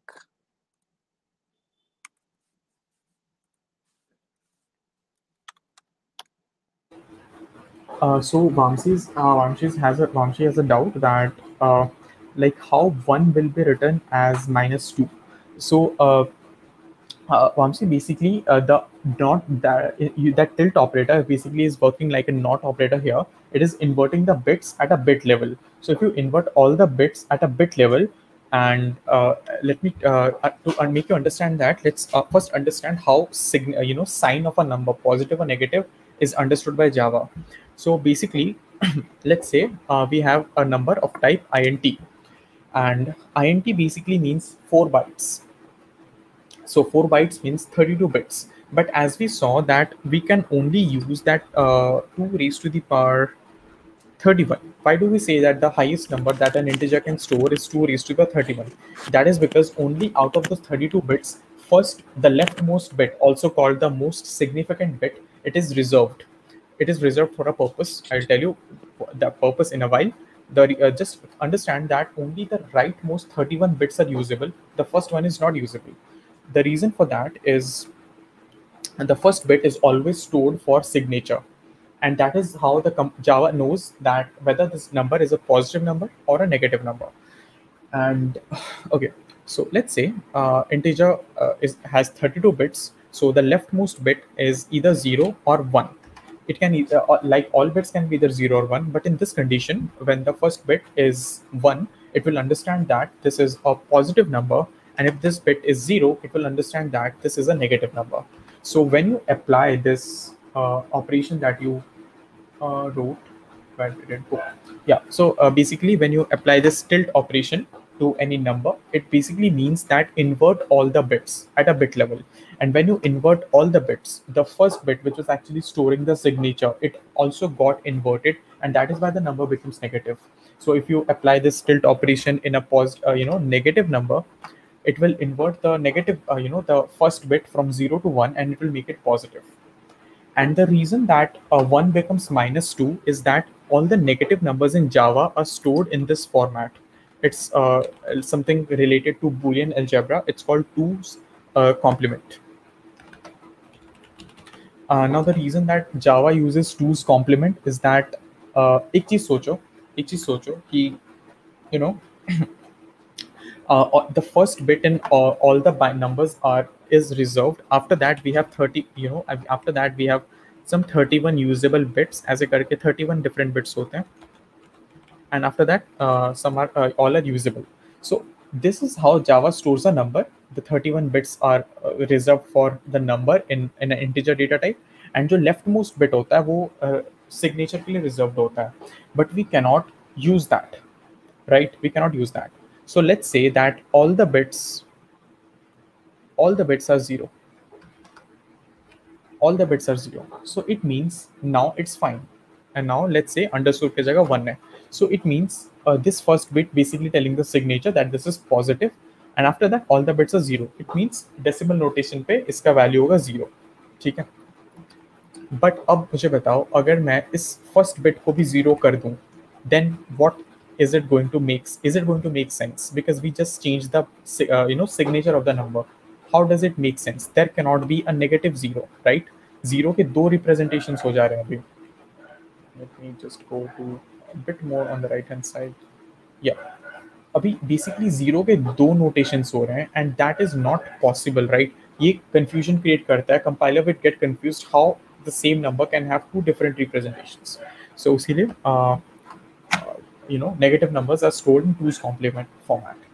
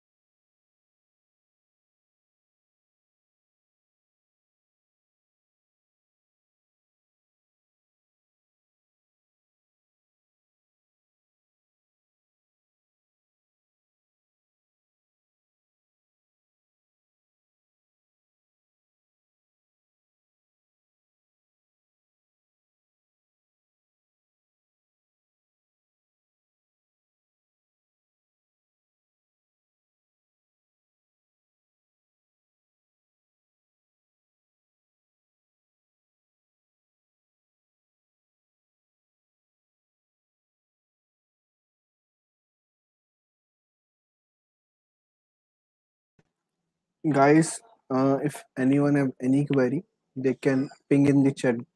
We are here to solve all the queries. And second thing is that guys, how you are liking this? Is it good?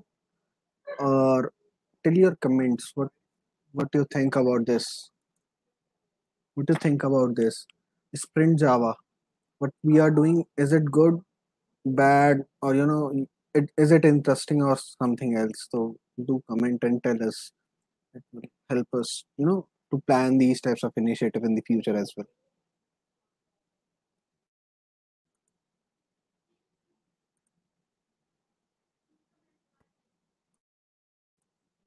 Do you guys want something like this of DSA, data structure and algorithm? Do you guys want these types of initiative of DSA, a crash course of DSA, or some of the problems we will solve for you of DSA? Like, okay, great. If you are understanding each and every concept, you will create the wonders in your exam and exam. Great, great. Thank you, everyone. Yes, yes, yes, yes, yes. There will be more concept on core Java. Okay. Java framework. I think we will going to cover today. I'm not sure about that, but what we will cover today, all these concept or all these points are belong from your course syllabus, course content of your colleges and all. So for if you are here for studying only for the college, then definitely we will cover each and every concept. Shlok. We have a very vast series where we talk about where we take almost 15 to 20 days while covering Java. We will start Java from very basics again. This is a crash course of Java. DS से कब से करेंगे? Guys, you can see the audience. There are 20 to 24 students now, those who are watching this series. तो समझ नहीं आता कि हमें करना चाहिए नहीं करना चाहिए. Actually, we put our 3 hours. Not only these 3 hours, but इससे पहले content बनाने में समय जाता है. So we want at least a decent audience with whom we can host a series or a content. तो थोड़ा बस ऐसा रहता है. But we definitely host some topics for DS से. DS से के हमने doubts लिए हैं लोगों से. We have almost 5 to 10 topics जिसमें most of these students को doubts हैं. वहाँ पे we will take all the doubts and try to cover all the doubts. अभी 10 मिनट का break है यार, पानी वानी पियो.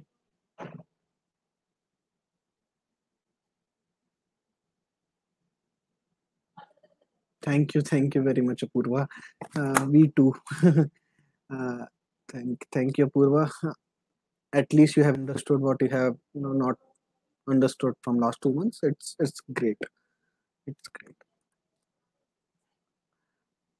Any other doubt, guys? We are also coming up with some of the database like MongoDB, Redis. We are also coming up with full stack development. तो कर सकते हैं. अच्छा रहेगा, है ना? If you guys feel any doubt in any technology domain, so just ping on the Telegram, or you can call me up also. My name is Sarthak. I'm the co-founder of .𝘾𝙤𝙪𝘧। तो मेरा number मिल जाएगा आपको WhatsApp groups पे भी and Telegram पे भी. तो you can call me any time.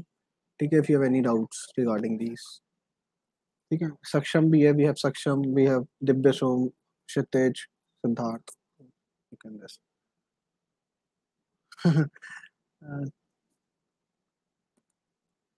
this is my first Java class and I am able to create. Hopefully, this will be our, one of the best class for open source contribution. For open source contribution, Shlok, if you know DevOps, if you know C, C++, if you know a single language, you can contribute to open source. If you know anything about, any domain, you can contribute to open source.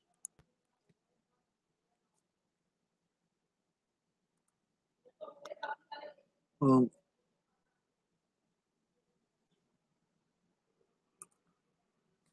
yes, more concept, more domains, more technology.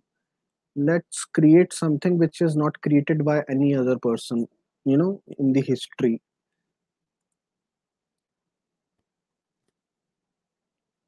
This session is great, bhaiya, but I don't know why people join in the beginning. But I also don't know. But no problem, guys. We are here to teach. We don't focus on the numbers as far as concerned. Okay, numbers only, only boost our motivation. Like if 100 people are joining in the stream, so there is some big motivation running behind that. Placement. So, Yes, sure. If you have any doubt regarding ADBMS or or DBMS, just ping your doubt on Telegram. If we have more than 10 to 15 doubts, we will make a separate video on that, or we will take a live session to cover all your doubts. So I think break is now over in next 1 minute. अभी तक किसी को भी कोई doubt हो रहा तो पूछ लो यार, है ना? तो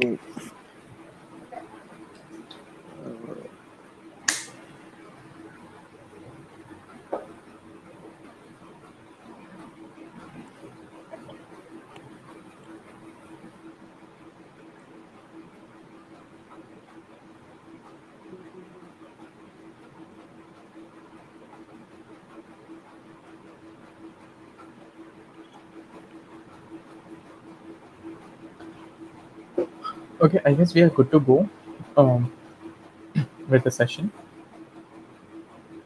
Yes, yes. Give me a minute. Okay, sure.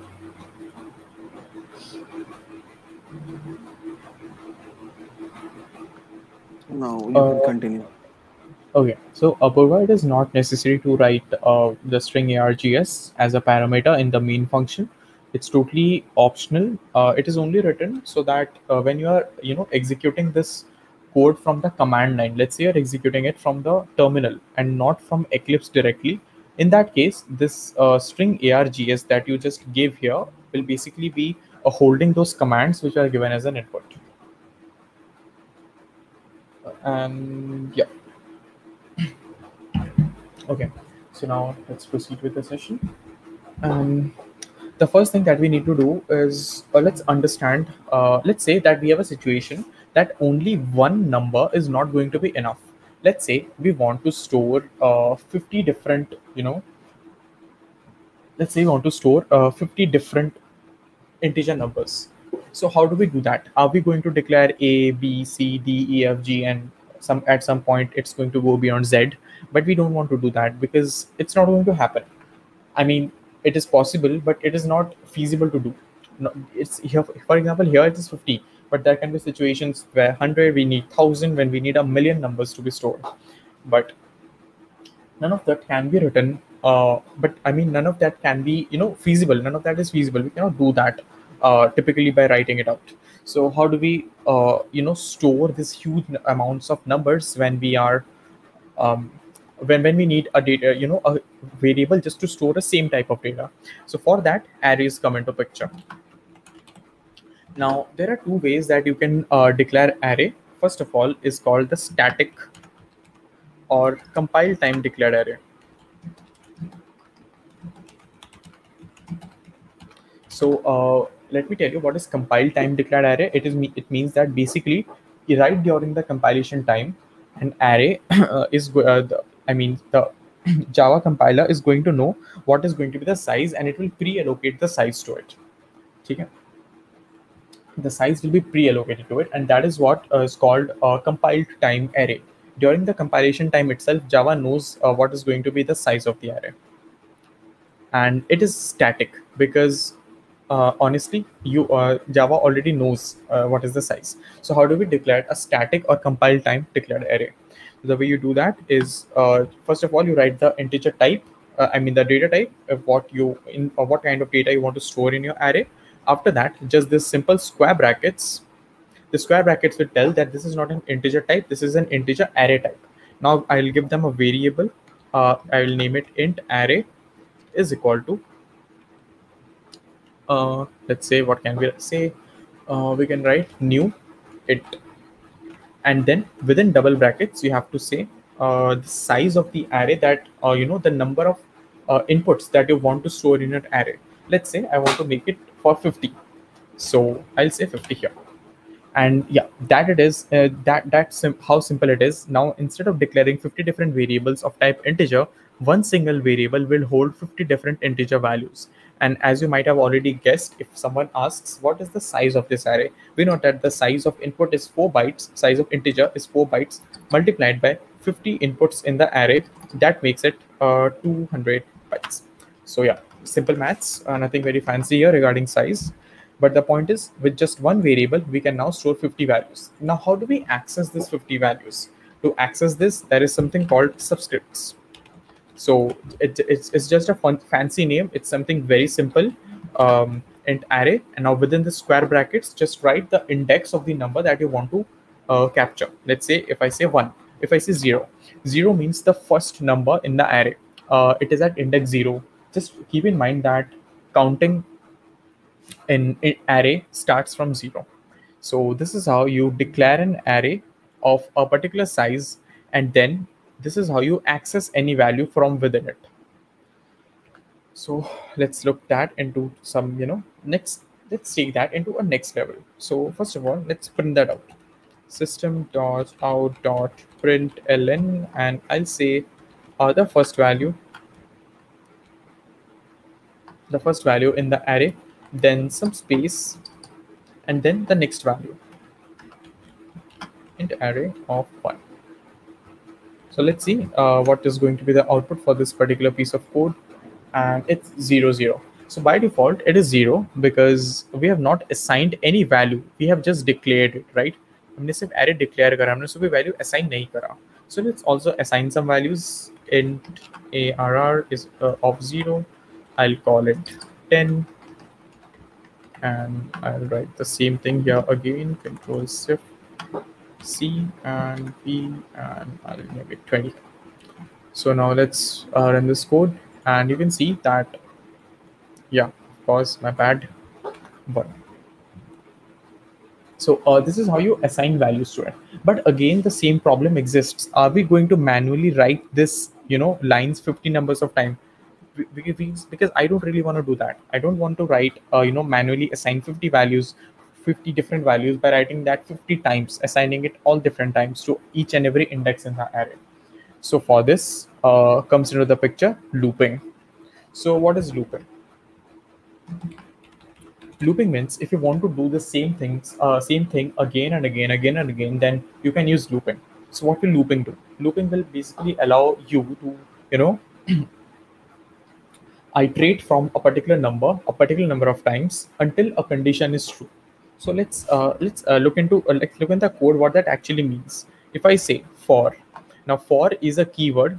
Inside this, it takes 3 different values separated by semicolons and then a body.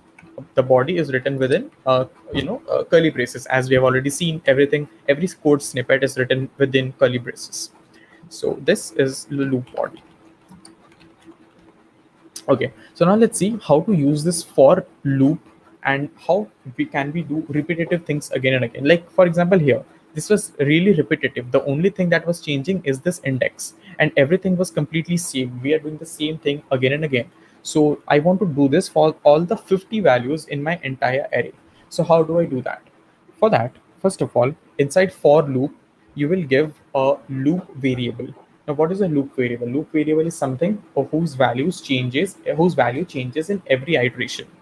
I'll tell you what is iteration. For example, right now, let's write here for int I is equal to 0. So in the first, within the for loop, the first thing that we did is we declared an integer type variable I and we assigned it 0. Now I want this loop to run until and unless value of I is less than 50. Now why I'm not going beyond 50? Because the size of my array is 50, and as we know, the counting is starting from 0, so the last value will be 49. Last index will be 49. So I starts from 0 and goes till less than 50. And after that, I'll use I++. So I++ is again another technique. It's called postfix operator. Or you can also name it unary operator, also known as increment operator.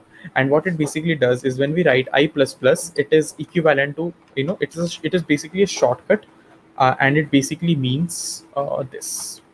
Okay. So it is basically a shortcut, and it means I is equal to I plus 1. So it's a shortcut for that. And similarly, if you write minus minus, it basically means I is equal to I minus 1. So normally आपने देखा है when we write I, if I would have written I plus 2, it means I का जो भी value है उसके साथ 2 add करो और किसी और variable में use करो. But when you use this increment operator, it is a self-replacement operator. It changes the value of the variable which is calling it. So when I write I++, the value of I will be changed itself. So let's go ahead. For loop I is equal to 0 will continue till less than 50, and then I++. So let's see. First of all, before doing anything else, let's see the value of I in every iteration. Println I. Okay. Now let's run this code, and you can see that it prints everything from 49 to from 0 to 49. This 10 and 20 are nothing, just these outputs. So let's not worry about that. Let's look at everything else. 0 to 49, everything is printed and it's working just fine. So now comes the next part.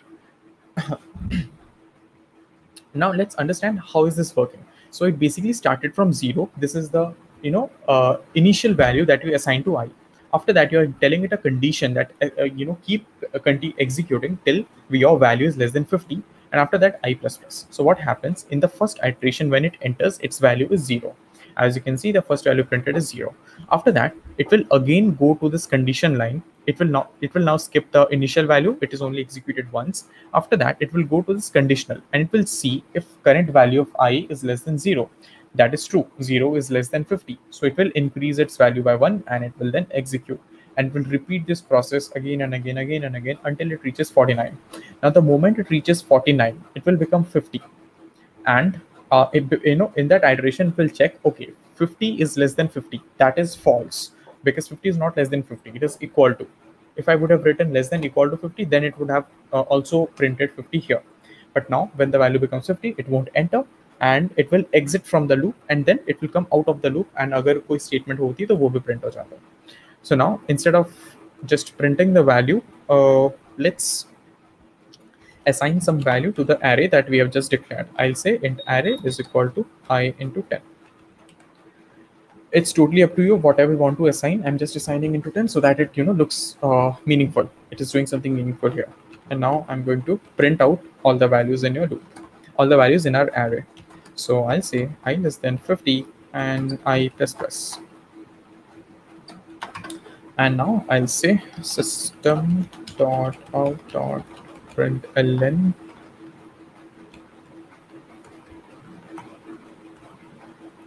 okay, and I'll say yeah, system.out.println int arr of, okay, not bad, int arr of I. So when I write it, system.println of arr of I, in every iteration it will be printing the value at that index inside the array, and in here in the above loop we have assigned values. So now zeros नहीं print होंगी. Now you can see, right, why loops are useful. अब ये manually assign नहीं करना पड़ रहा है. Rather, in every iteration it will be automatically incrementing the value of I and doing the same thing again and again. So whenever you have something that needs to be done again and again, you just use looping. Looping is very useful in that perspective. So if I now run the code, you can see that every value of I is nothing but that index multiplied by 10. So that's about for loop. And there is some other looping techniques called like while and do while. They're not very different. I'll just show you how to do the same thing in while loop. So we have already declared a for loop here. Now let's print the values using while loop. So to do that, I'll just remove this for declaration in the above part, and I'll say while, and inside while all you have to do is just write the condition. You don't have to write the starting condition and the incremental condition. Just write the final condition where the loop needs to stop. So I'll say while I less than 50, and also it just makes sense if you read it. While I less than 50, it just makes sense. Until I is less than 50, keep executing the body. And since अभी हमने loop के अंदर, यहाँ पे मुझे int पहले declare करना पड़ेगा, because right now int is not a value. int I is not a variable. ठीक है? Also, as just a small thing, whatever you declare inside for loop only exists within this curly braces. You cannot access that value outside the curly braces. So here I declared again int I is equal to 0, and now I will use while I less than 50, keep executing this stuff.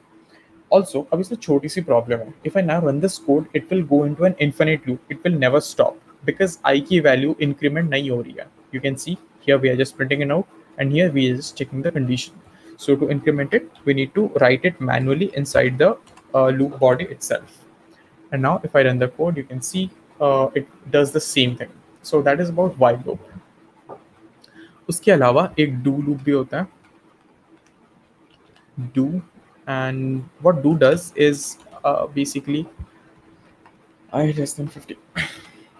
So yeah, it does the same thing but in a reverse way. जैसे बाकी के loops entry पे check करते हैं, right? They check करते हैं अगर ये condition true है, only then they allow you to enter the loop. Now there comes do loop. What do while loop? What do while loop does is it will allow you the entry immaterial of the cost for the first time. Only during the first iteration it will allow you to enter, but it won't allow you to pass. It won't allow you to exit the loop until and unless the condition is satisfied. Until and unless this condition is true, it won't allow you to exit the loop. So that is the basic difference between for, while and do while. So both of them are, so all of them do the same thing. We just did the same thing with for, while, and do while. So that is about for, while, and do while. Now let's come to some core concept of Java. Till now we have been doing this operations, basic variables, and that was easy to do. But now let's discuss something a very core in Java, that is called, not belongs to core Java, but yeah, it's a new package. Let's do something new here. Now we will be doing collections. So what are collections? So Java internally gives you certain data structures that you can directly use, so that you don't have to implement these data structures yourself, and you can directly use the library and implement the functionality. So let's see what are the different implementations that Java gives you already.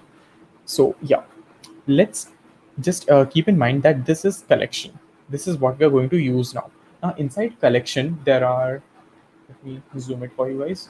Now inside collection, there is all of these stuff that you can directly use. If you want to list kind of data, then you already have array list, linked list, vector, stack. All of these data structures are predefined in Java, and you can directly use it as a data type. So if you want a queue, it's already predefined, priority queue and DQ. If you want a set, it's already done, hash chat, linked hash chat, hash set, and then preset. So all of these are already defined inside Java, and you can directly make use of it.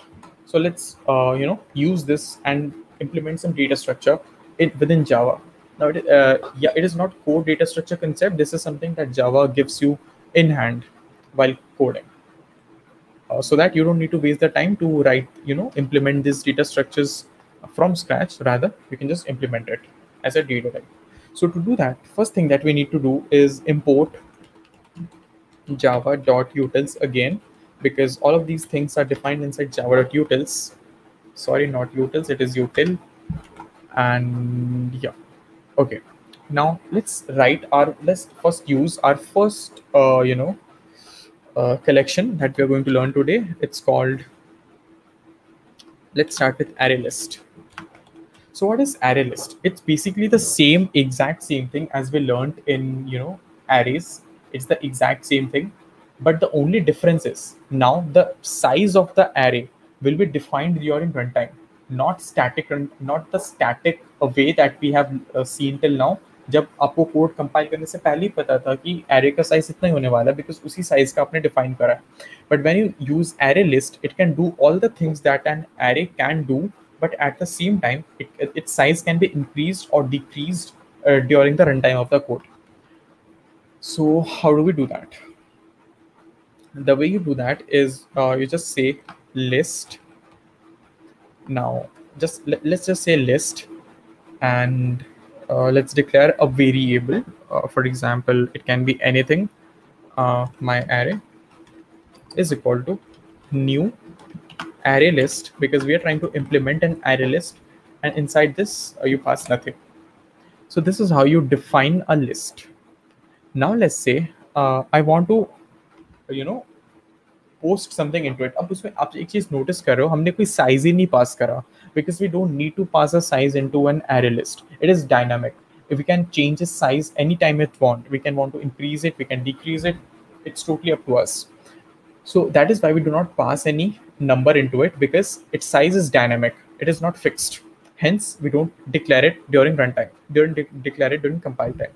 अगर मान लो अब मुझे अपने list में कोई एक value input करनी है, how do I do that? All I have to say is my array dot add, and I can literally pass anything. Let's say I pass my name. Now this works fine. Now here's the problem. It will accept everything. अभी तक हमने arrays में देखा था, अगर हमने integer type की array बनाई है तो it can only store integer. अगर हमने फ्लोट टाइप की बनाई, it will only type float. But no, this is the weird thing about array list. It can store everything and it works fine. So we just stored a string, and I also stored a, what is this, integer. So let's also store a float. Now the way you store float is 1 2 point, let's say 4 5. Now all of these will work fine. If I compile the code, you will see there is no error. Yeah, no error pops up, and there is no display, because we are not printing out anything yet. So let's say if you want to print something, let's say we want to print some particular value all you have to do is my array dot get. Now within get, you pass the index that you want to print. So let's say I want to print the index 0, and I also want to print my array dot get index 1. So let's execute this code. And okay, sorry about that, I'm not printing it out.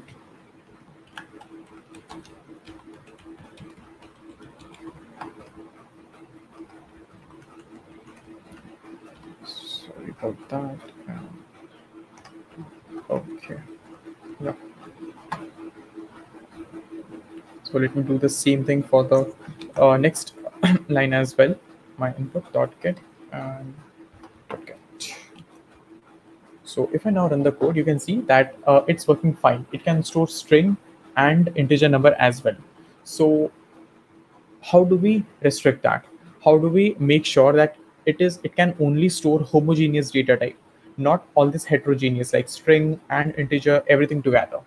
So the way you do that is while you declare your array within angular brackets, pass the data type that you want to store it for. If I pass here int, and during declaration after array list, you have to again specify the data type again, so that that particular data type is created. Now it's showing an error. Now the reason is that for creation of this error is this int is a primitive data type, and Java is telling that this is going to be a problem if you want to implement it directly. So what Java does is it provides something called wrapper classes. What are wrapper classes? So all of these data types that we have studied till now, int, float, double, these are primitive data types. Primitive basically means it's a constant kind of data. It does not have any internal methods to आपको उसमें कुछ utility provide करें. So for that, Java gives to you wrapper classes. Now wrapper classes are nothing very complicated. Let's say if there is a data type called int, तो उसका equivalent wrapper data type भी है, जिसको मैं integer बोलूँगा. So if I write integer, internally it will be storing an int value, but at the same time it also provides some certain functionalities on top of it. So let's look at these functionalities and also declare it of type integer. I'm going to do the same here, and if I pass integer, you will see that this code is fine, but now error comes up here. इस line में error आ रहा है, इस line में नहीं आ रहा है, इस लाइन में आ रहा है, बिकॉज अब हमने इसको इंटीजर के लिए फिक्स कर दिया. सो string can not be accepted. Let's comment that out. Float can not be accepted. Let's comment that out as well. And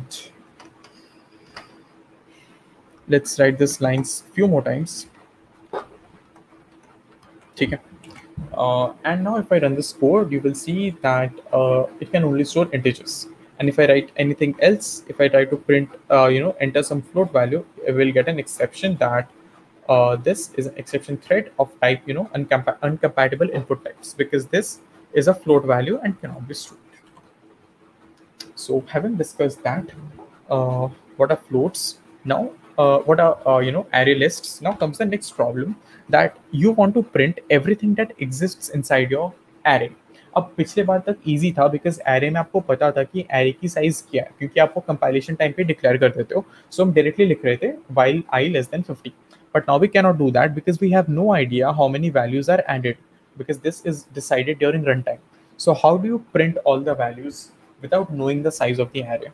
So इसके लिए Java एक function provide करता है. This function is provided inside list class. So first of all, write while. And inside while, what you have to do is you have to say,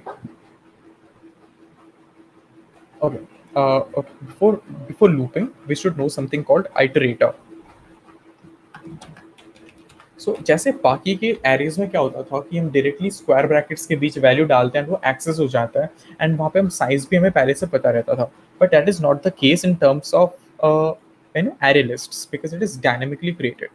So in order to do that, Java provides you something called iterators. What iterator does is it is going to keep a track of the loop control variable. So let's create an iterator. I will say iterator. Okay. So the data type that I'm going to use is going to be of type iterator. Now inside iterator, I'm going to say and give it a name. Let's say itr, and I'll say new. Now you have to assign it certain value. So I want to iterate over this array list called my ARR. So I'll say my ARR dot iterator.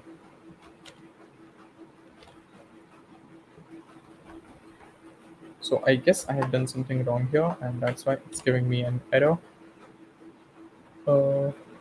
Create iterator and package my array. Okay, that is weird.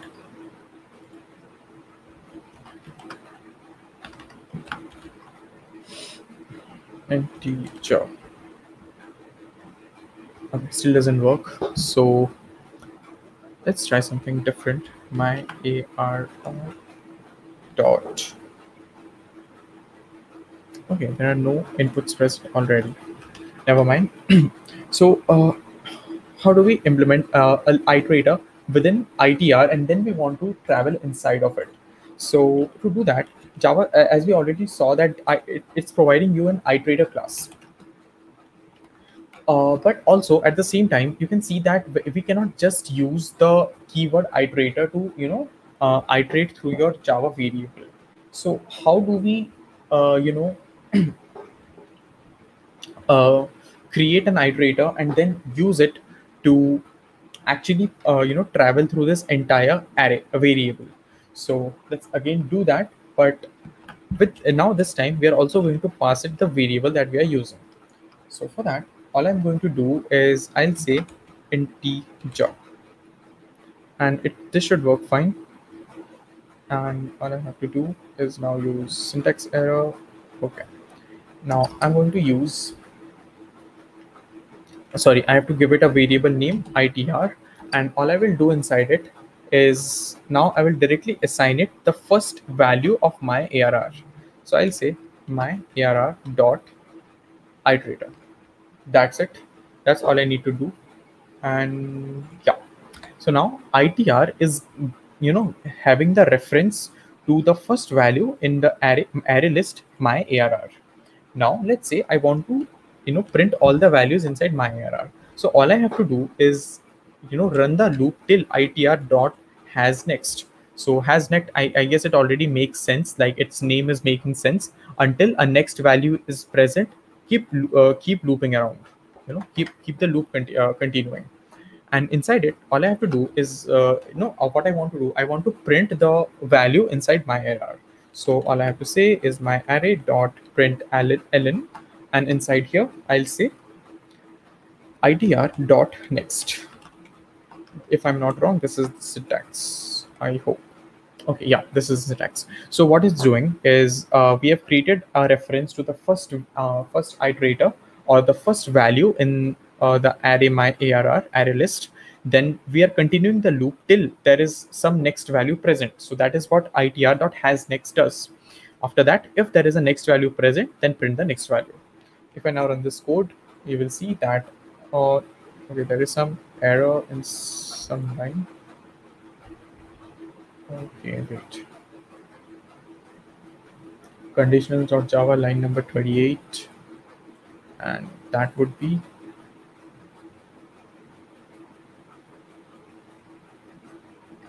yeah. So yeah, I basically one curly braces was missing.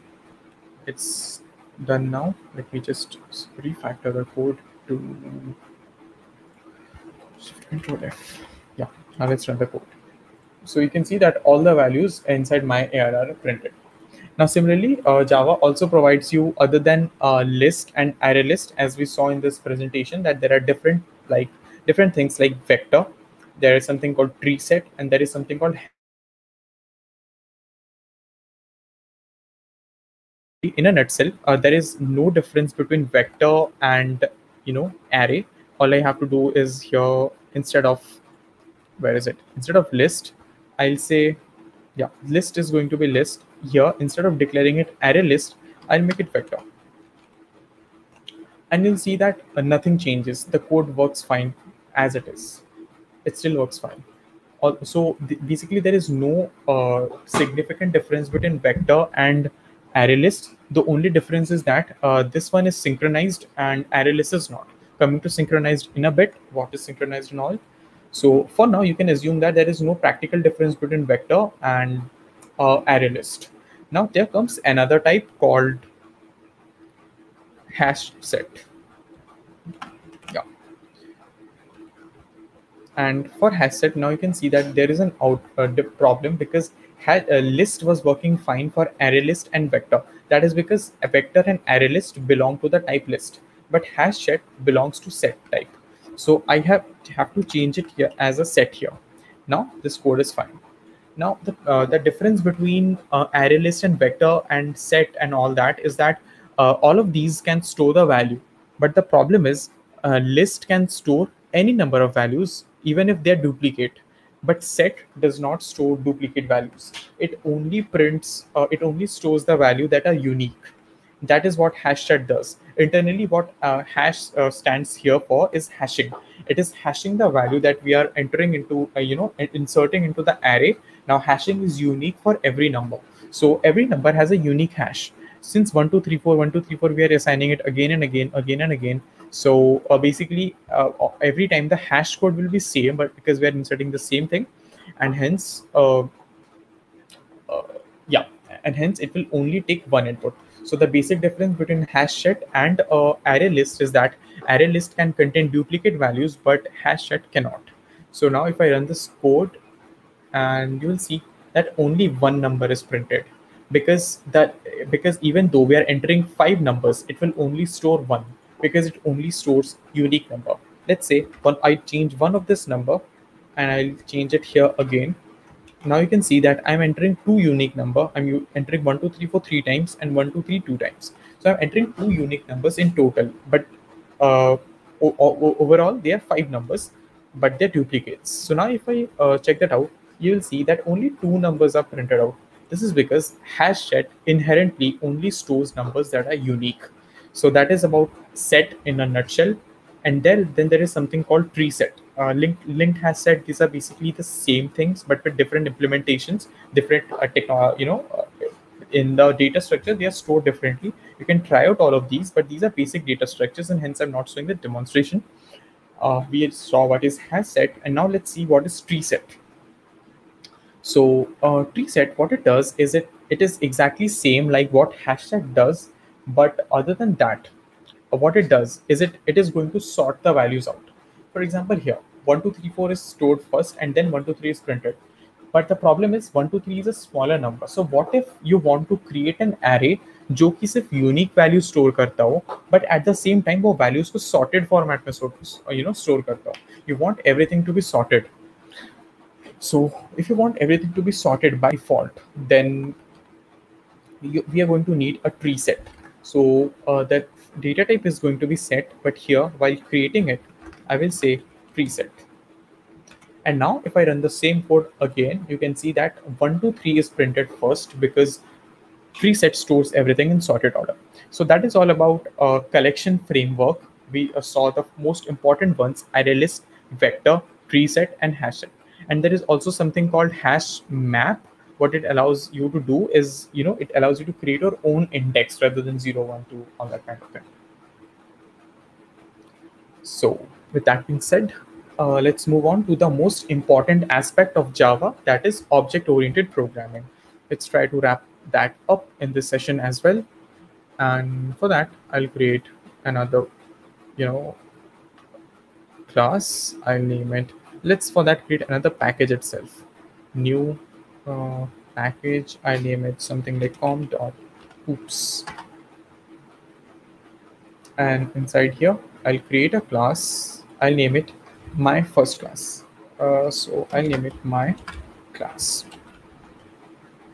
Okay. And yeah, let's do that.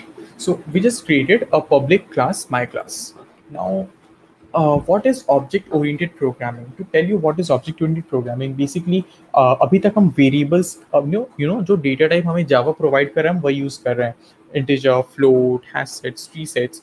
But what if we want to create some data type of our own? Let's say I want to create a data type human, and human can do lots of stuff, right? Human एक real world object है. अगर उसको मैं एक programme में represent करना चाहता हूँ, देन मुझे कुछ स्पेशल वैल्यूज डालनी पड़ेगी. It should have some special values. It should be able to do some special functions.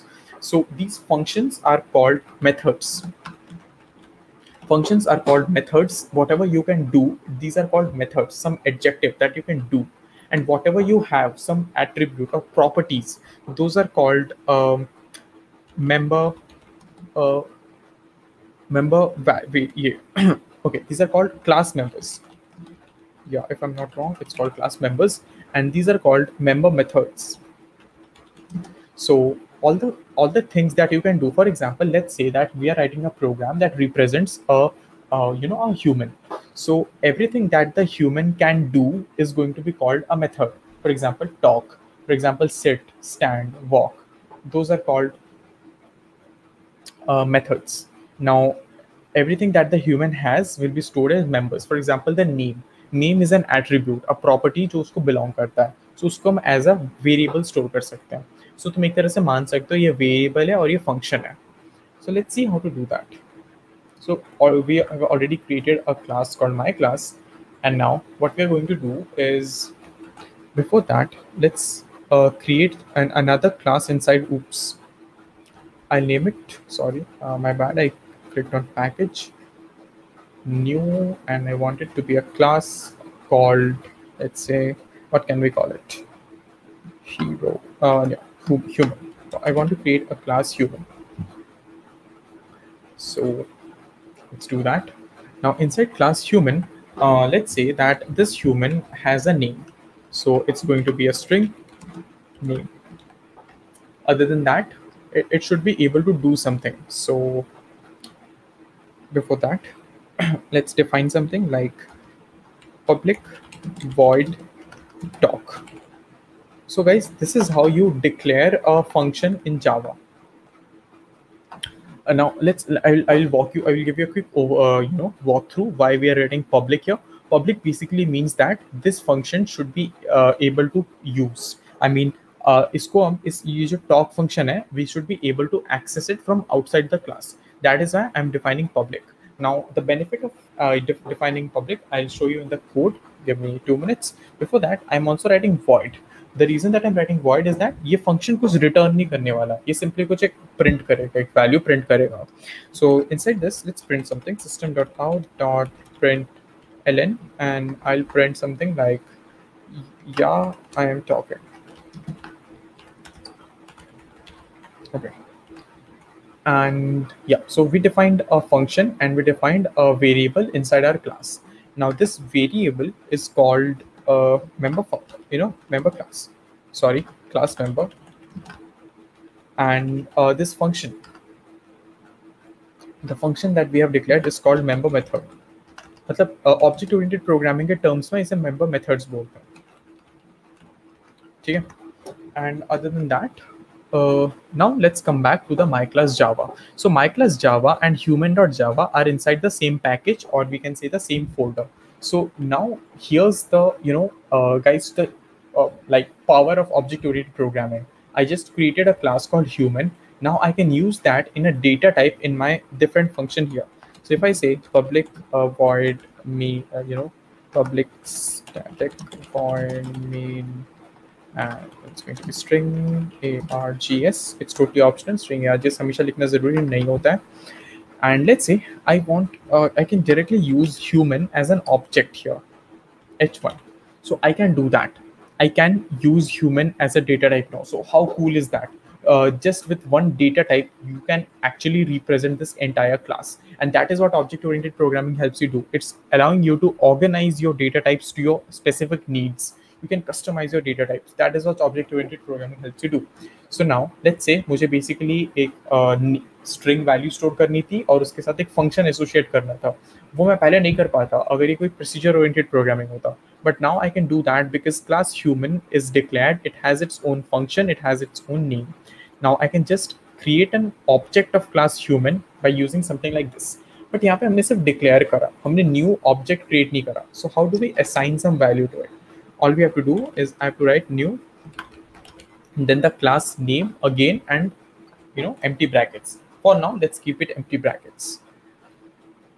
And everything that you have defined within the class, for example, name and this function talk, you can access it by using the dot operator. So I will h1 dot name.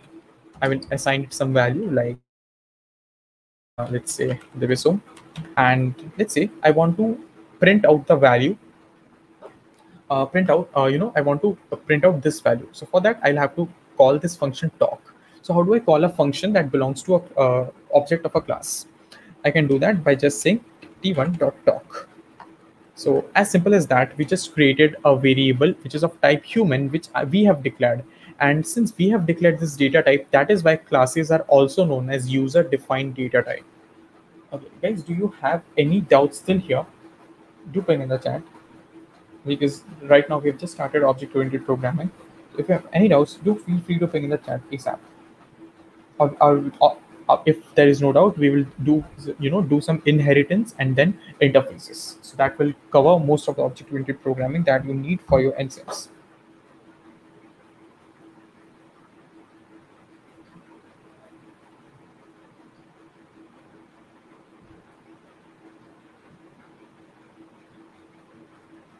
Okay, so what is float in wrapper class? Float in wrapper class is basically all you have to do, just capitalize the first letter. So if I write float here, that is a wrapper class, and I can assign it some value, let's say 10.7f, and that's it. But now the you might be thinking that what's the difference between defining it like simple float and then as a wrapper class float? The difference is that now this f, for that let's declare float f1, which is a simple primitive data type. Okay, so f1 is a simple primitive data type. F is a variable of the wrapper class float. Now the thing is, if I write f1 dot, it literally has no utility method. उसके अंदर कोई inbuilt method नहीं है जिससे मैं कुछ काम easily कर सकूं. But if I write f dot, you can see there are lots of different things that I can do now. I can convert it to a string. I can convert it to hexadecimal. I can use the sum function. I can use byte value, compare it to something, double value, float value, get class, hash code, lots of different internals that I can use now. And this is possible because of wrapper data types. So wrapper class, what they do is they take a simple data type and they provide us useful methods on top of that. Polymorphism and encapsulation. Yeah, polymorphism and encapsulation, everything I'm going to do with object-oriented programming. So right now, what we have done is basically we have created a class human and we have assigned it a name and we have called one of its functions. So if I run this code, you can see that it's working just fine and it's calling the function which was defined in the other class. So what if, what if I want to, let's do something interesting now. Let's define another class. Okay, before defining another class, let me teach you another concept, something called constructor. So what is a constructor? Basically, अभी जो name variable है, अगर मैं इसको print करूँ, before assigning some value to it, if I print the value of name, if I just say system.out.println, and I'll say h1 dot name. So I'm printing the value of h1 dot name. If I do that now, you will see it will only print a null value because it has no value. But if I write this value after assigning some value to it, it will print the name. So what if you want to make sure that the moment you create a new human, it should have some default value? To do that, comes into the picture constructor. So the way you define constructor is you use the same class name as the name of the class. You declare a function by the same name like the class name exactly, and this keep in mind that this function should have no return type, and it should not even be void. It should have no return type, not even void. Okay, and bus define karna, and inside this you can say this dot. Now the reason I am doing this is because जब हम इसको इस my class से call करते हैं human h1, तब जावा को पता है कि ठीक है h1 को के लिए कॉल किया जा रहा है, and when we write dot name the Java knows that h1 is calling name. But what about the class itself? Class has no idea who is accessing it now. For example, अगर मैं h1 के जैसे similarly एक और line लिखता हूँ यहाँ पे, let's say h2. Now this particular piece of code knows that h1 and h2 are two different things. But what about the class? Class is just an idea. It's a blueprint of how the our data type should look like. It has no idea who is calling it. So hence comes into the play this.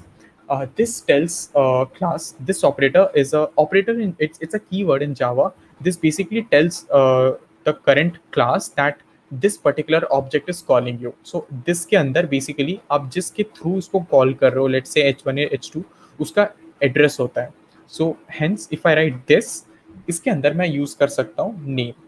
So using this, जैसे हम once हम object create कर लेते थे h1, फिर उसके through हम उसके name को assign करते थे h1.name. But within the class, if you want to assign some value to any variable, or you want to call a function that is defined within the same class, then you have to write this. So मैं लिखूंगा this.name is equal to default name. So अभी मैंने एक constructor के अंदर एक default name assign कर दिया. And guys you might be thinking, यहाँ पे हमने ह्यूमन डिफाइन कर दिया, बट इफ इसको कॉल भी तो करना पड़ेगा. एक फंक्शन है, अगर उसको कॉल नहीं करेंगे तो उसका पॉइंट क्या है ना. जब पिछले बार हमने टॉक लिखा था, उसको कॉल करने के बाद ही वो उसका वैल्यू प्रिंट करता था.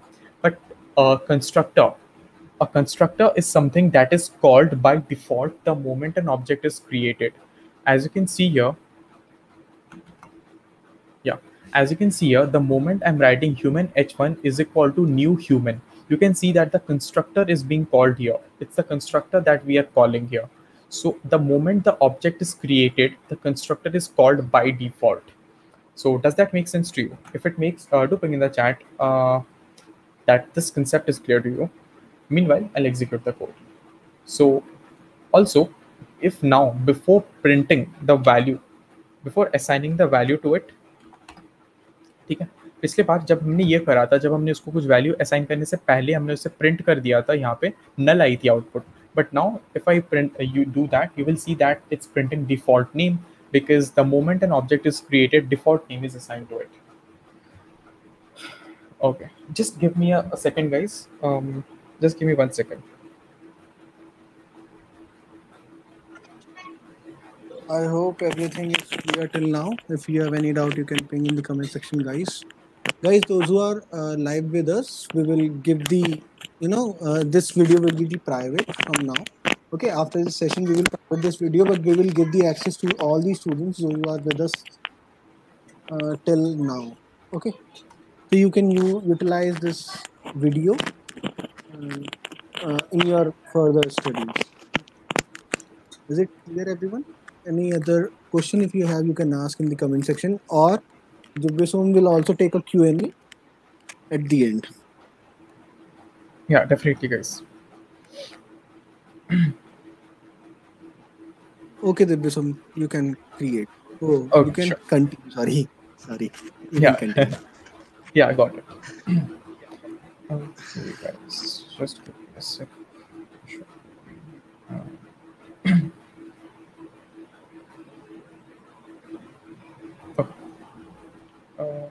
Sorry about that. Yeah. Oh, okay. Yeah, guys, sorry about that. I was being called at my home. So now let's proceed with the next concept, that is inheritance. So guys, what is inheritance? Now here comes another powerful concept of object-oriented programming. So what is that powerful concept? Right now we have seen that we can create a class. We created a class, and it it definitely reduced our pain. How is it reducing our pain? अगर हम class नहीं create करते तो हमें human के ये जो है ना, ये पर्टिकुलर एक वेरिएबल के थ्रू हम नेम भी एक्सेस कर रहे हैं, हमें फंक्शन को भी कॉल कर रहे हैं. We could do that inside our class. We could do that by just one line, because हमने ये क्लास ह्यूमन को ऑलरेडी डिफाइन कर रखा है. तो हम सीधा h1 के थ्रू हम एक स्ट्रिंग वेरिएबल भी एक्सेस कर रहे हैं, हम फंक्शन भी डाल रहे हैं. अगर हम क्लास यहाँ पे और कुछ डिफाइन करते हैं, हम वो भी कर सकते थे. सो let me define something else too. I'll name it walk, and yeah, I am walking. Okay, so now comes another important part. What if you want to expand this class human?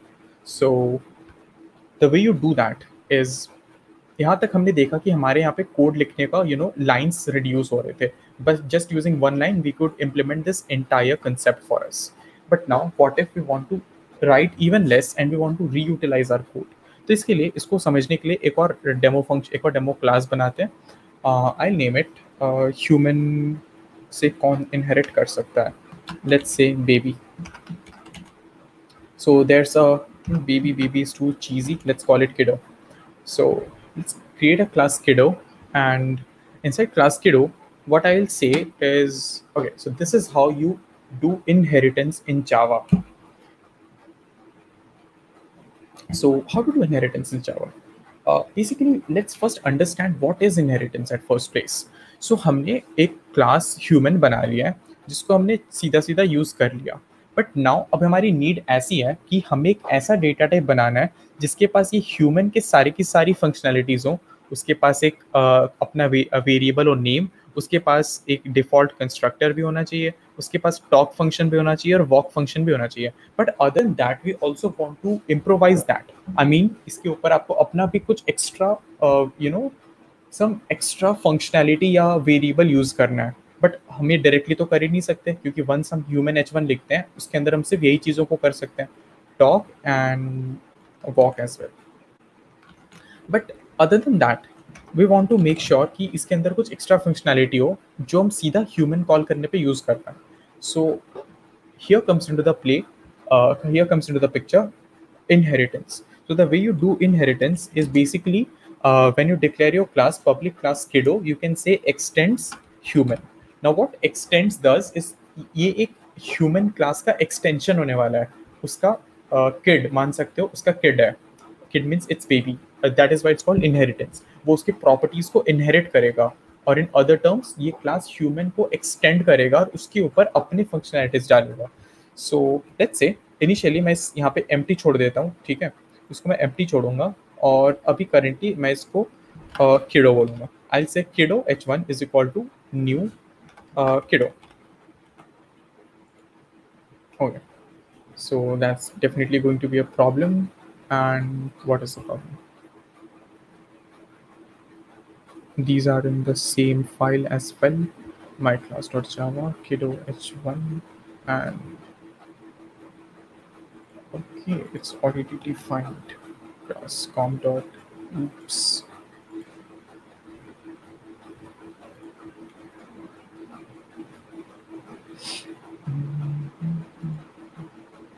Great class kiddo.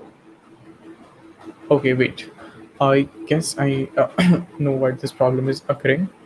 Let's net and see the error. Kiddo cannot be resolved to a type. So right now it says that kiddo is not a class. And the reason that this is happening is currently kiddo is empty. So इसमें एक छोटी सी constructor ही डाल के देखते हैं, ठीक है. इसमें डालते हैं एक class constructor, and within this class constructor right now we are not going to define anything. Okay, sorry about that. My bad. This is why the error was being created. My bad. मैंने यहाँ पे k का value small लिखा था, and that is why this error was being created. So nothing very fancy. This happens to me. I do a lot of spelling mistakes. So यहाँ पे जब हम लोग इसको call कर रहे हैं, now we'll see that we can just call kiddo h1, and now you can see that kiddo h1 is empty. It has literally no definition inside it. But still we can create a class kiddo h1, and अब देखते हैं कि kiddo के अंदर now h1 is a type of kiddo. Kiddo. So now let's see if talk and walk are working inside it. Yeah, works fine. It is working just fine as expected. Or now you might ask how it is happening. Kiddo is empty from inside, but still it is able to inherit and do that. So the reason is that it is inheriting. It is inheriting class human. So class human के पास जो भी functionalities थे, everything the kiddo can do. On top of that, you can add your own functionalities. So let's add something here. Public void, let's say a kiddo can crawl. So I'll add a function called crawl, and inside this I will say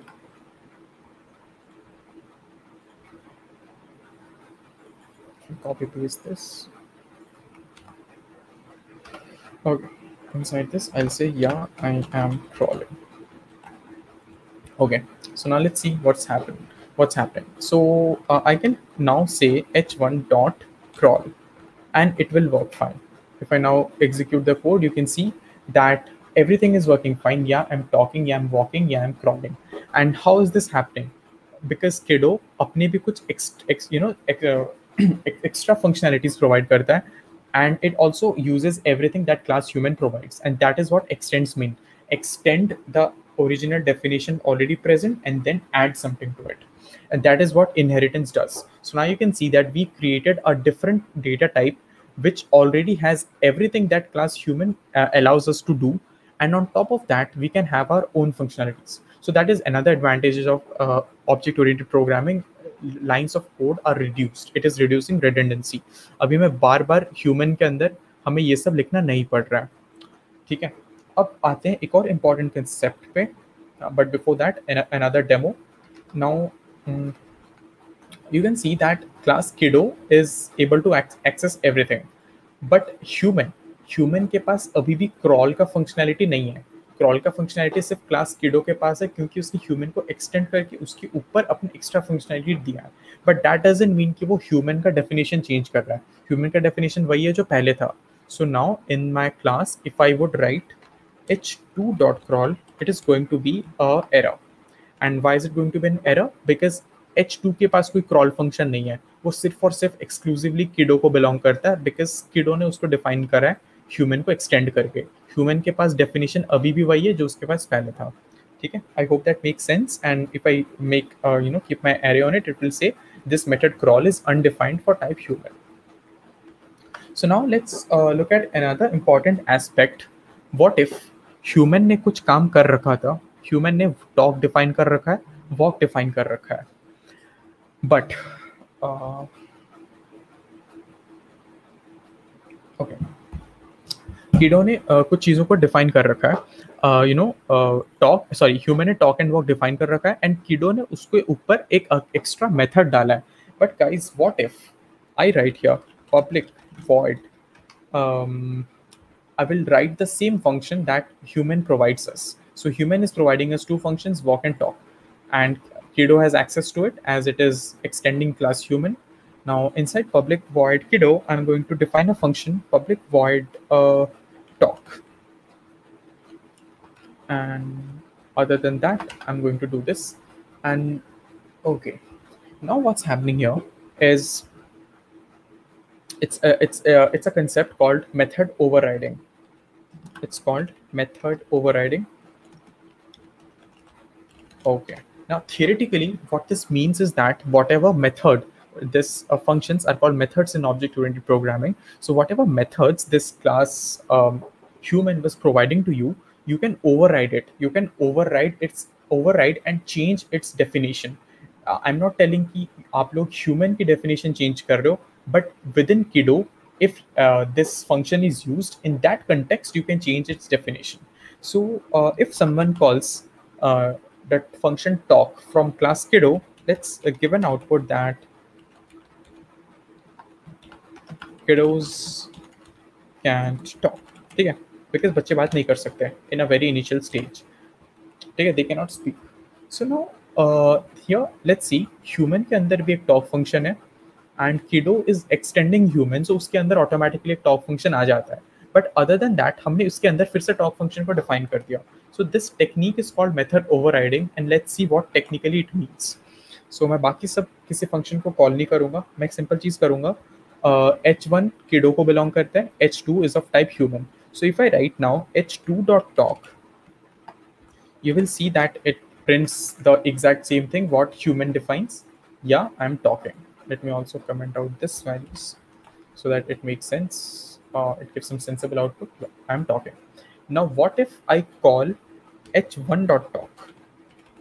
So we already know that h1 is of type kiddo, and kiddo has overridden the definition of talk. So now if I call it, you will see that it will say kiddos cannot talk.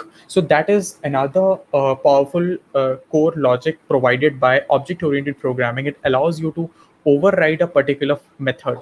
देखो इसका फायदा ये है कि this talk, the name of the function is going to be same, but if the class human is going to call it, it will print a different output. And if class kiddo is going to call it, it will print a different output. So using the same function name, we are providing two different functionalities, and that is what this method overriding implements a concept called. So I know this sounds confusing. The thing that we are doing here, the technique that we are using is called method overriding. But method overriding के through हमने same function का दो definition define कर दिया, right? एक definition पे print हुआ I am talking, एक डेफिनेशन पे प्रिंट हुआ kiddos can talk. So using the same function name, by overriding it, we are providing two different definitions to it. And that concept is called polymorphism. As someone in the chat was asking, what is polymorphism? This is polymorphism. Using the same thing, you are assigning two different meanings to it. You are assigning two different contexts to it. And okay, so I will quickly tell you what is overriding again, as there is a doubt. Overriding basically means if there is something in the parent class. Parent class means the one which you are inheriting, and there is some function that goes by the name talk, and then in the class which is inheriting it, you are defining that function again. So basically you are changing the definition that talk can do. So you're changing its definition which the parent class was providing, and this technique is called method overriding. And this concept of providing the same functionality, क्योंकि अभी अगर किसी ने kiddo class का object create करके talk को call करता है तो kiddos cannot talk print होगा, but अगर कोई human class से same चीज करता है then yeah I am talking print होगा. So basically within the same function, okay, sorry about that. Basically within the same function we are providing two different definitions, and that this concept is called polymorphism. So I hope this makes sense to you. If you have any doubts in here, do ping in the chat and give me 1 second, guys.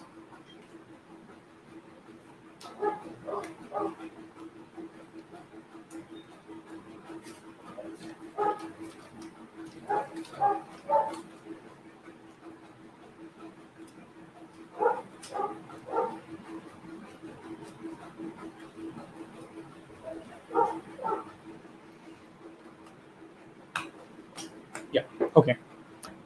Sorry about that. So where were we? We discussed about overriding. I guess that is clear to everyone right now. And now comes the another concept called abstract classes. And this is a part of data abstraction in Java. So what is abstract? So assume करते हैं कि public class kiddo has some function जिसका हमें पता नहीं कैसे काम करता है. For example, we don't know, let's say something that we don't know. Let's write a function जिसका हमें definition पता ही नहीं है. I will call it public void unknown. I'll name the function unknown. I'll name the function unknown, and इसको मैं कोई definition provide नहीं करूँगा, or I can just keep it empty like that. Now since I'm not defining it, मैं इसको ऐसे खाली तो नहीं छोड़ सकता. If I do that, अगर मैं इसको ऐसे खाली छोड़ दूँ और मैं इसको यहाँ से कॉल करूँ h1.unknown, कुछ होगा? नहीं, कुछ प्रिंट ही नहीं होगा, कुछ होगा ही नहीं फंक्शनैलिटी, बिकॉज वो खाली है. But as we don't want this to happen, अगर हमने किसी फंक्शन को डिफाइन नहीं करा है, we don't want that to be called. हम नहीं चाहते कि हम चाहते हैं कि वो हिडन रहे अंटिल इट इज डिफाइंड. सो यहाँ पे एक कीवर्ड आता है abstract. What abstract allows you to do is, sorry आप मैंने एम्प्टी ब्रैकेट्स दिया है, आप सेमीकोलन दे सकते हैं आपको. So what abstract modifier, make type kiddo abstract. Okay, so if you have to define anything abstract, सबसे पहली कंडीशन ये है कि पूरा का पूरा क्लास एब्स्ट्रैक्ट होना चाहिए. ठीक है, आपको क्लास के ऊपर ही डिफाइन करना है that this is an abstract class. अब एब्स्ट्रैक्ट डिफाइन करने के कुछ इंपॉर्टेंट साइड इफेक्ट्स भी होते हैं, but now you can define an empty function. आप एक फंक्शन को एम्प्टी छोड़ सकते हो, it's totally up to you, आप बाद में डिफाइन कर सकते हो, but for now this is empty. We will not provide a definition and it will work fine. But when we do that we have to define a class abstract, क्योंकि जावा को पता होना चाहिए कि इस क्लास के अंदर एक फंक्शन है जिसका डेफिनेशन एग्जिस्ट नहीं करता। इन दैट केस आपको जावा को पहले से ही बताना है कि ये एक एब्स्ट्रैक्ट क्लास है। अब एब्स्ट्रैक्ट क्लास के कुछ वो भी होते हैं side effects. When you define a class abstract, उस क्लास का ऑब्जेक्ट क्रिएट नहीं हो सकता, बिकॉज इसके अंदर एक अनडिफाइंड फंक्शन है। अगर किसी तरह इस क्लास का ऑब्जेक्ट बन जाता है और किसी ने अननोन को कॉल कर दिया तो इसका कोई डेफिनेशन ही नहीं है, या तो प्रोग्राम अटक जाएगा या कुछ प्रिंट नहीं होगा। सो instantly you can see that there is an error in this line h1. This is because cannot the error you can, if you can, I'm not sure if it is readable to you, it is written cannot instantiate the type kiddo. Now it basically means that इस class kiddo का कोई object बन ही नहीं सकता because it is an abstract class. Abstract means an idea that is yet to be implemented. Like in English, basically abstract का definition क्या है in English dictionary? Basically means an idea. So ये सिर्फ एक idea है, इसको हम लोग object create नहीं कर सकते हैं, and that is why this line is causing an error that the object cannot be created or cannot instantiate the type kiddo.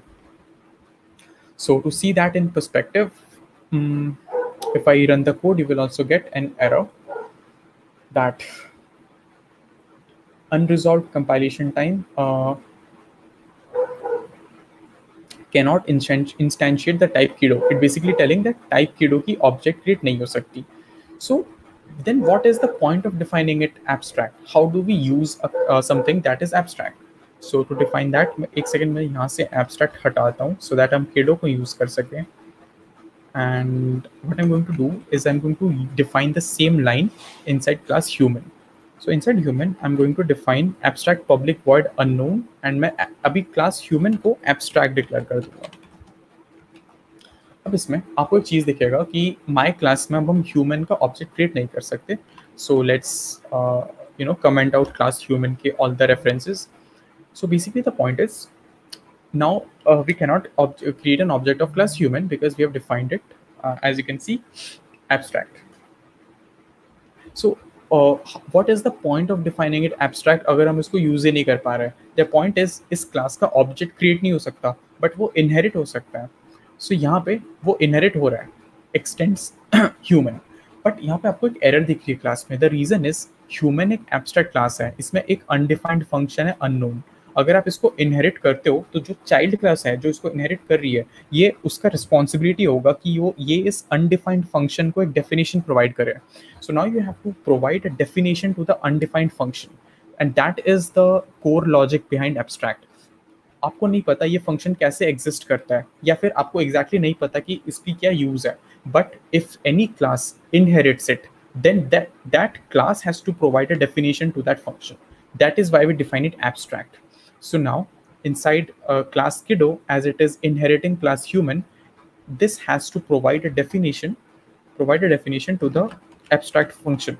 Provide a definition to the abstract function.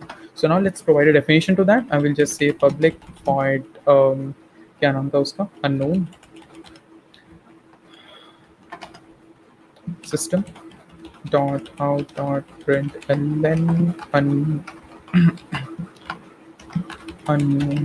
function is now defined. Okay, so what's happening here now? So what we just did, and the moment we define the function, you can see that this error is gone जो पहले आता था.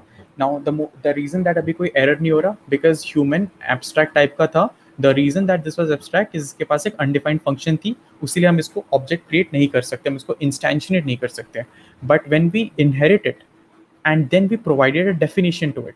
So now what we are doing is we provided a definition to an abstract method, and now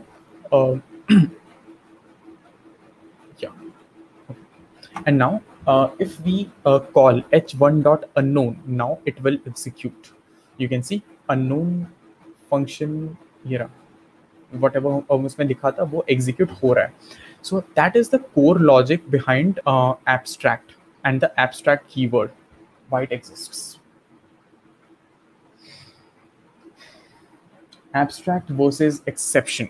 Okay, so someone in the doubt is asking what is abstract and how is it different from exception. So actually they have no relation. Abstract and exception are completely different thing. things. Let's see that with an example. So हम अभी my class जावा में, ठीक है.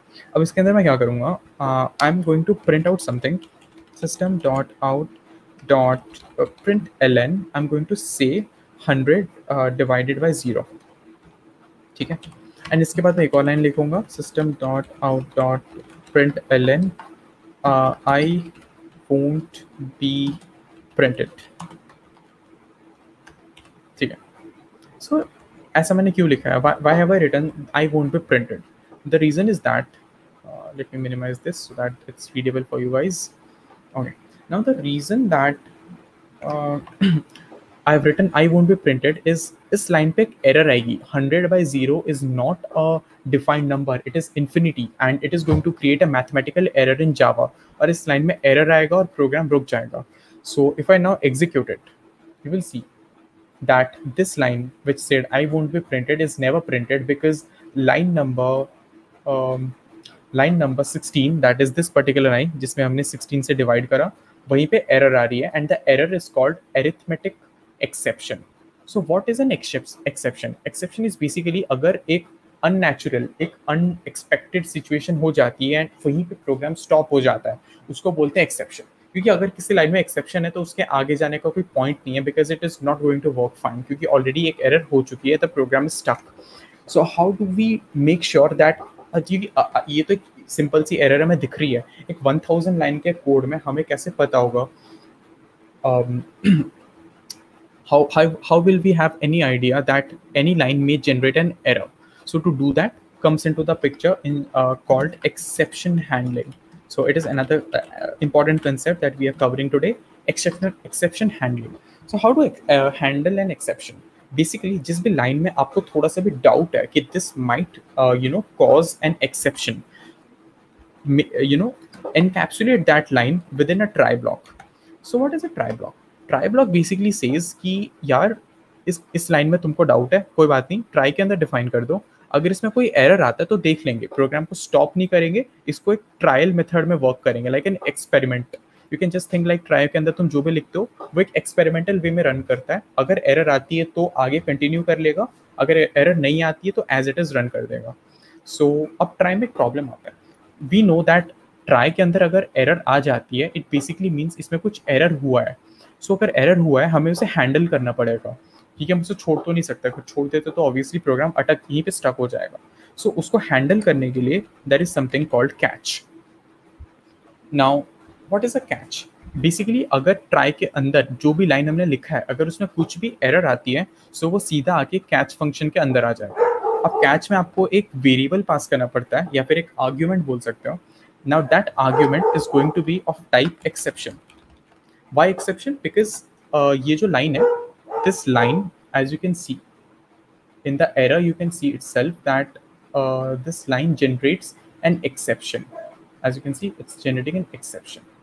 So उसीलिए the output that this line generates, in case यहाँ पे error आ गया, so it generates an output of type exception, and hence you have to define inside, after a try block, you have to define a catch block which should take an exception type of input, and then we can just say system dot out dot print ln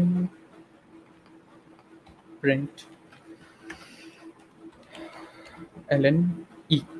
So कुछ नहीं करूँगा, जो भी error आ रहा है basically मैं उसे print कर रहा हूँ, and after that I will also right another line, system dot out dot print ln e.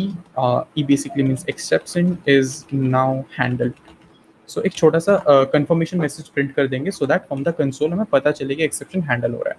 So now I am going to run the code, and on the left hand side you can see that the code didn't stop now.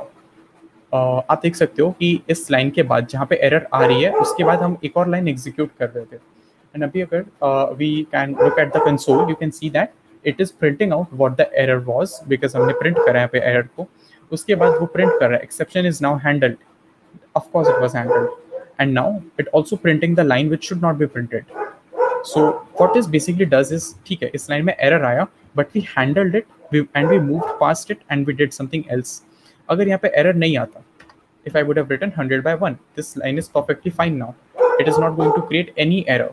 So in that case you will see that catch block के अंदर जो भी है वो print नहीं होता, error print नहीं हुआ, exception is now handled print नहीं हुआ, सिंपली 100 डिवाइडेड बाय 1 100 प्रिंट हो गया, and this line is printed which was defined after it. So that is what exception handling does. Try के अंदर जो भी जिसमें लाइन में आपको डाउट है उसको वहीं पे लिख दो, उसमें जो भी एरर आएगा आप इसको बाहर हैंडल कर सकते हो, and this will make sure that this your programme won't stop. It will just handle that error and then execute the next line. Okay, so I guess guys, today we have covered a lots of concept, exception handling. We have created, we have handled object-oriented programming. We have done polymorphism, inheritance, and all that stuff. So if you guys have any doubt about some particular concept, क्योंकि 3 hour का course था, this is for your benefit in NSEM. किसी particular concept में आपको doubt है, you can ping that in the chat so I can focus on that. Or other than that, all the basic foundation that you need for Java is already covered. So if you need help in some particular part, you can ping in the chat, or we can wrap up with the session, or you can ask your doubts. I think �'𝑗𝑠𝑒, it was great. So let's wrap up this session over here only. Okay, I will share the recording to all the live attendees as well as those who have not attended today. This session will be not public for next 24 hours. If anyone have any doubt, they can ask on the Telegram, guys. Okay, if you want any other topic to cover, okay, so ping us on Telegram, है ना? Now I think this is guys 3 hours. है ना? I think 3 hours हो चुके हैं अभी तक content को करते करते, तो दिव्य भी थक गया होगा. साथ के साथ ही पीछे से आपको कुत्ते की आवाज आ रही होगी ना, उसके डॉगी को मतलब थोड़ा भूख लगी है तो उसे खिलाना विलाना होता है. I think तो इस वजह से ठीक है. Overall we have cover almost all the concept. ठीक है, if you have any doubt you can ask. अब आज के लिए हो गया है बहुत ही ज्यादा. ठीक है, एक्सेस स्पेसिफायर हो गया था ये Divya. We have left with access specifier. या एक्सेस स्पेसिफायर इज लेफ्ट. ऐसी हमने पब्लिक डिक्लेयर करा है. नो. ठीक है, एक या दो टॉपिक जो भी रह गए हैं, है ना, डोंट टेक टेंशन. उसको हम कल 1-1.5 घंटे के 2 घंटे के सेशन में कवर कर लेंगे. लेकिन जो भी टॉपिक रह गए, पहली बात नहीं रह गए होंगे. ठीक है, 2-3 जो टॉपिक रह गए वो कवर कर लेंगे हम कल. ठीक है, तब तक के लिए जितना भी कर लिया है उसके नोट्स बना लो, उसको तगड़ी तरीके से पढ़ लो. ठीक है, क्योंकि इस बार के आंसर में आप धूम मचाने वाले हो. ठीक है, and if you guys have any other doubt, ठीक है, तो टेलीग्राम चैनल ओपन है सबके लिए, वहां पे जाके डाउट पिंग करो, पूछो. ठीक है, एंड वंशी हमें भी पता कि यार कौन से टॉपिक रह गए. Actually it is 9 o'clock and अभी बहुत ही सारा हो चुका है. ठीक है, तो this few topics that are left, जैसे स्टैटिक कीवर्ड हो गया, एक्सेस स्पेसिफायर हो गया, स्ट्रिंग क्लास, और एक इंपॉर्टेंट कंसेप्ट मल्टी थ्रेडिंग. इसको हम एक साथ 1 और 2 आवर्स के सेशन में रैप कर देंगे. बाकी all this foundation I guess this is clear, and आप अभी जावा का आगे प्रोसीड कर सकते हो क्योंकि आपके पास ये फाउंडेशन है अभी. So you can also study it on your own, or I will also teach that in a very 2 to 3 hours class by tomorrow. Okay? Okay, guys. I think that's all for today. Okay, let's. Okay, so thank you very much, everyone. है ना? This session is live. This session is public for next 24 hours. You can watch anytime you want. No need to say sorry. Okay. And if you want any help from us, you can ask on Telegram, and we will surely send all the files what we have created today. Okay, on the Telegram channel only. Yeah, definitely. Okay. And thank you, everyone. Thank you. It was a lovely session. It was a 2-hour session for today. And yes, I will share all the files in the Telegram group. So please join the Telegram group. Okay. Thank you, everyone, and have a nice day. Study well. Keep supporting and keep sharing. Thank you. Okay, guys. Take care. Bye-bye.